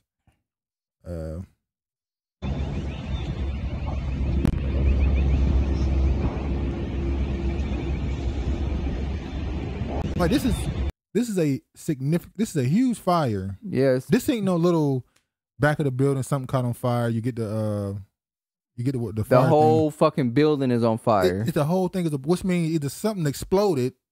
How did the fire spread that far and wide before the fire department got there? That means something was set ablaze to make sure it all burnt down. Like it was put around the whole building. But accidents happen. Conspiracy. It's a conspiracy theory. Fire damages food processing plant in Northwest Fresno. This is May 2nd. An investigation is underway to determine what sparked a fire at a food processing plant in Northwest Fresno. The fire broke out in a Salitos plant in Shaw Avenue and Golden State Boulevard Sunday night. Several employees were evacuated in the building where firefighters put out the flames. Officials with the business have not said what was damaged. Hours later, firefighters responded to a ammonia leak at the same building. It is unclear whether the leak was related to the fire. No one was hurt. So an ammonia leak, it might have been a leak that led to this blaze and burned it all down. We don't know. Yeah. Look at this. This is what you brought out. California declares unprecedented water restrictions amid drought. Residents have been warned to scale down their water usage this summer as critical shortage looms. So they're letting you know, fuck around this summer if you want to. And, well, we know white people have bath days. So, and the niggas is homeless, so they should be okay. That's really brutal. The white people don't wash and the niggas can't wash because they're homeless. Damn. Well, it's true. How you have a bath day? Bruh. Bath day is every day. A bath, they don't wash their legs either, and they said that they said when you wash too much, you damage your skin. Oh, that's why they be having rust on their legs. Rust build up. Amid a once in a millennium prolonged drought, and their feet be dirty. Let me tell you something. Every white person I see, when they have their feet out, their feet be dirty. I'm like, how are your feet that dirty? And they can't say it because black people feet is pink, white underneath. So you'll get a light brown sometimes when a nigga will get really dark, but that's like a yellow. Yeah, it's the darkest it get. Fueled in a climate crisis, one of the largest water distribution agencies in the United States is warning 6 million California residents to cut back on their water usage this summer or risk dire shortages. The scale of the restrictions is unprecedented in the history of Metropolitan Water District of Southern California, which serves 20 million people and has been in operation for nearly a century. So that's look at that.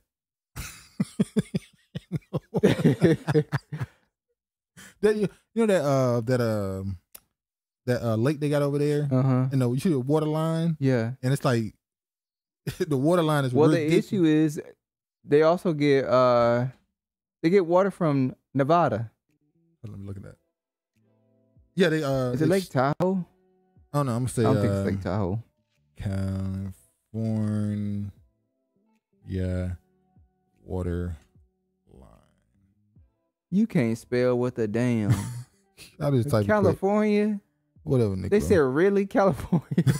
Is this what you meant, nigga? I'm trying to just type it in quick. Yeah, that's it. Lake. I don't know if this is it, but we can look at it. It don't matter. Look at this. Like, you know, I know people gonna find it hard to believe, but California, that whole area used to be the ocean. Yeah, and you could tell it used to be the ocean because you go to the Grand Canyon, and you see like these tall mountains, and you feel like there should be something here, like something's supposed to be here. That's what the Grand. It's water. The ocean should be there. All those states, that should be water. That's why they're going through this drought. Look at that. Look at that. Hey, it's getting bad. That curses. Hey, it's getting bad, man. There's no even in Nevada, it's supposed to be snowing up there in the mountain. There's no snow. They're having less snow. Well, you know there was a water war starting in Oregon. There was two. We had a video, water wars. There was 2 cities in Oregon. There was one place wanted to send. It wasn't 2 cities. I think it was a city and like some organization, some group. They wanted to send the money to a creek for the fish, for the environment. And the other one is send the water to the people so they can use the water for the people. Farmers too. So and farming. So it became it was 3. Yeah. The farmers wanted the water, the environmentalists wanted the water, and then the city needed the water. And it's like, well, at some point, the person with the biggest pocket is gonna get it. Yeah, because Professor Griffin. Yeah, Professor Griff. Yeah, he had a video on water wars, and he was saying how America is no longer gonna be going after oil. They're gonna be going to people's country, stealing water. I'm like, well, damn, couldn't they just get water from the east side of the damn country, the East Coast? Well, the East needed water. So you tell me you're gonna go get it? So we already got half the population or half the country on this using this water. You want the other half to use all the water? Washington State is fine. Yeah, it's below. There's Oregon, Washington, Nevada, Arizona. Colorado. I don't know about Colorado. I think they just might get away from it.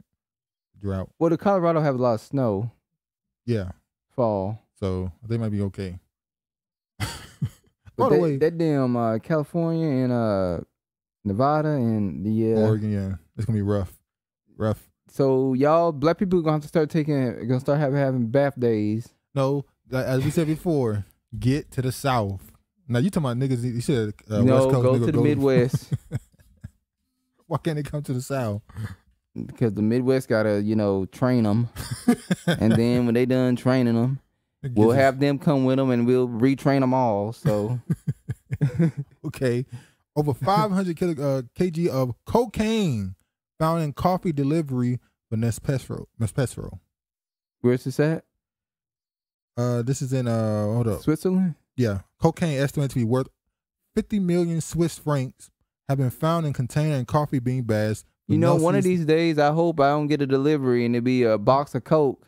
Now, this is the same thing happened with that bank. Not Bank of America. Chase. Yeah, Chase Bank. Or JP Morgan. When they had all that dope on the damn boat. So this is not an accident. Like I said, these corporations are in bed with drug dealers. Big time drug dealers, kingpins. Most of them get their drugs in through corporations. They bring the drugs in for them. They get the back end. They get a little dump off in their reserves. And it's filtered through the company to clean it. So what was their excuse why they found this cocaine in the... They never give an excuse. Oh, okay. So police were informed on Monday night that staff found an unidentified white substance while unloading bags of coffee beans that had just arrived from Brazil.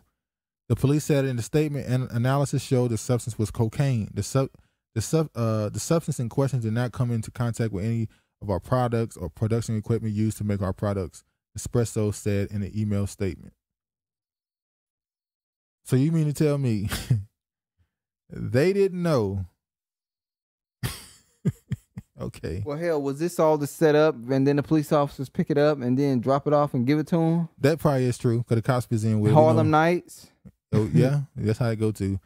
Now to this mess.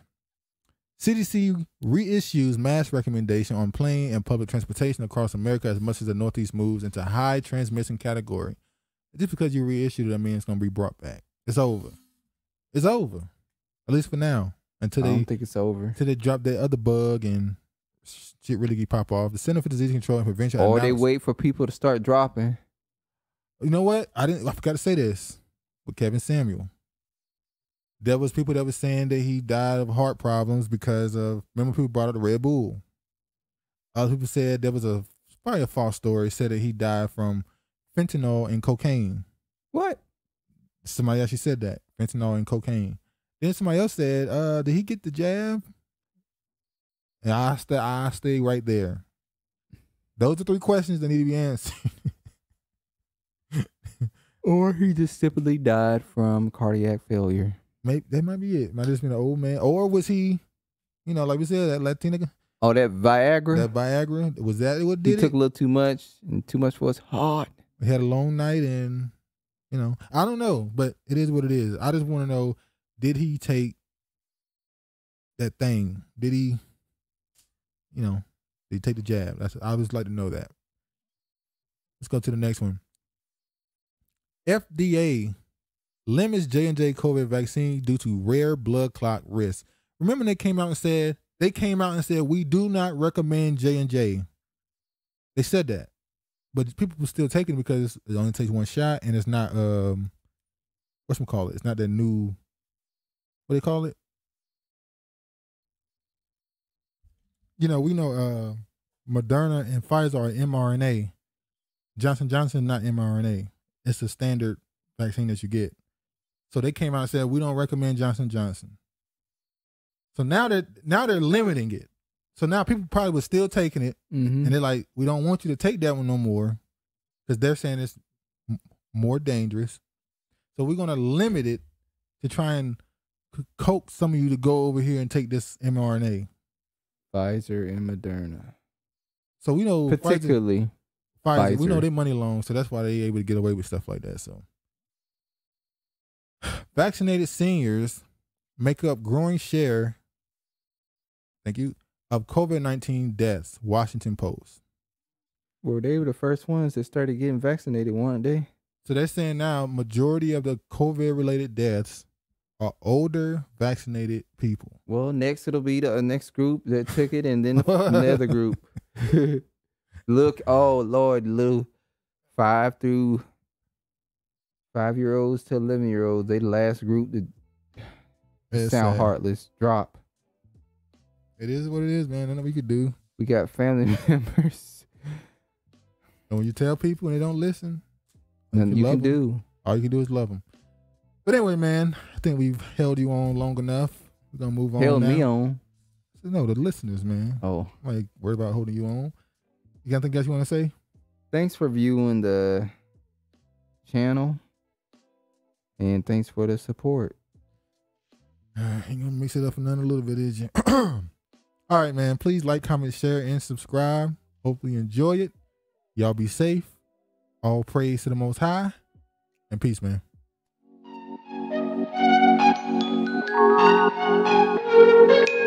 Thank you.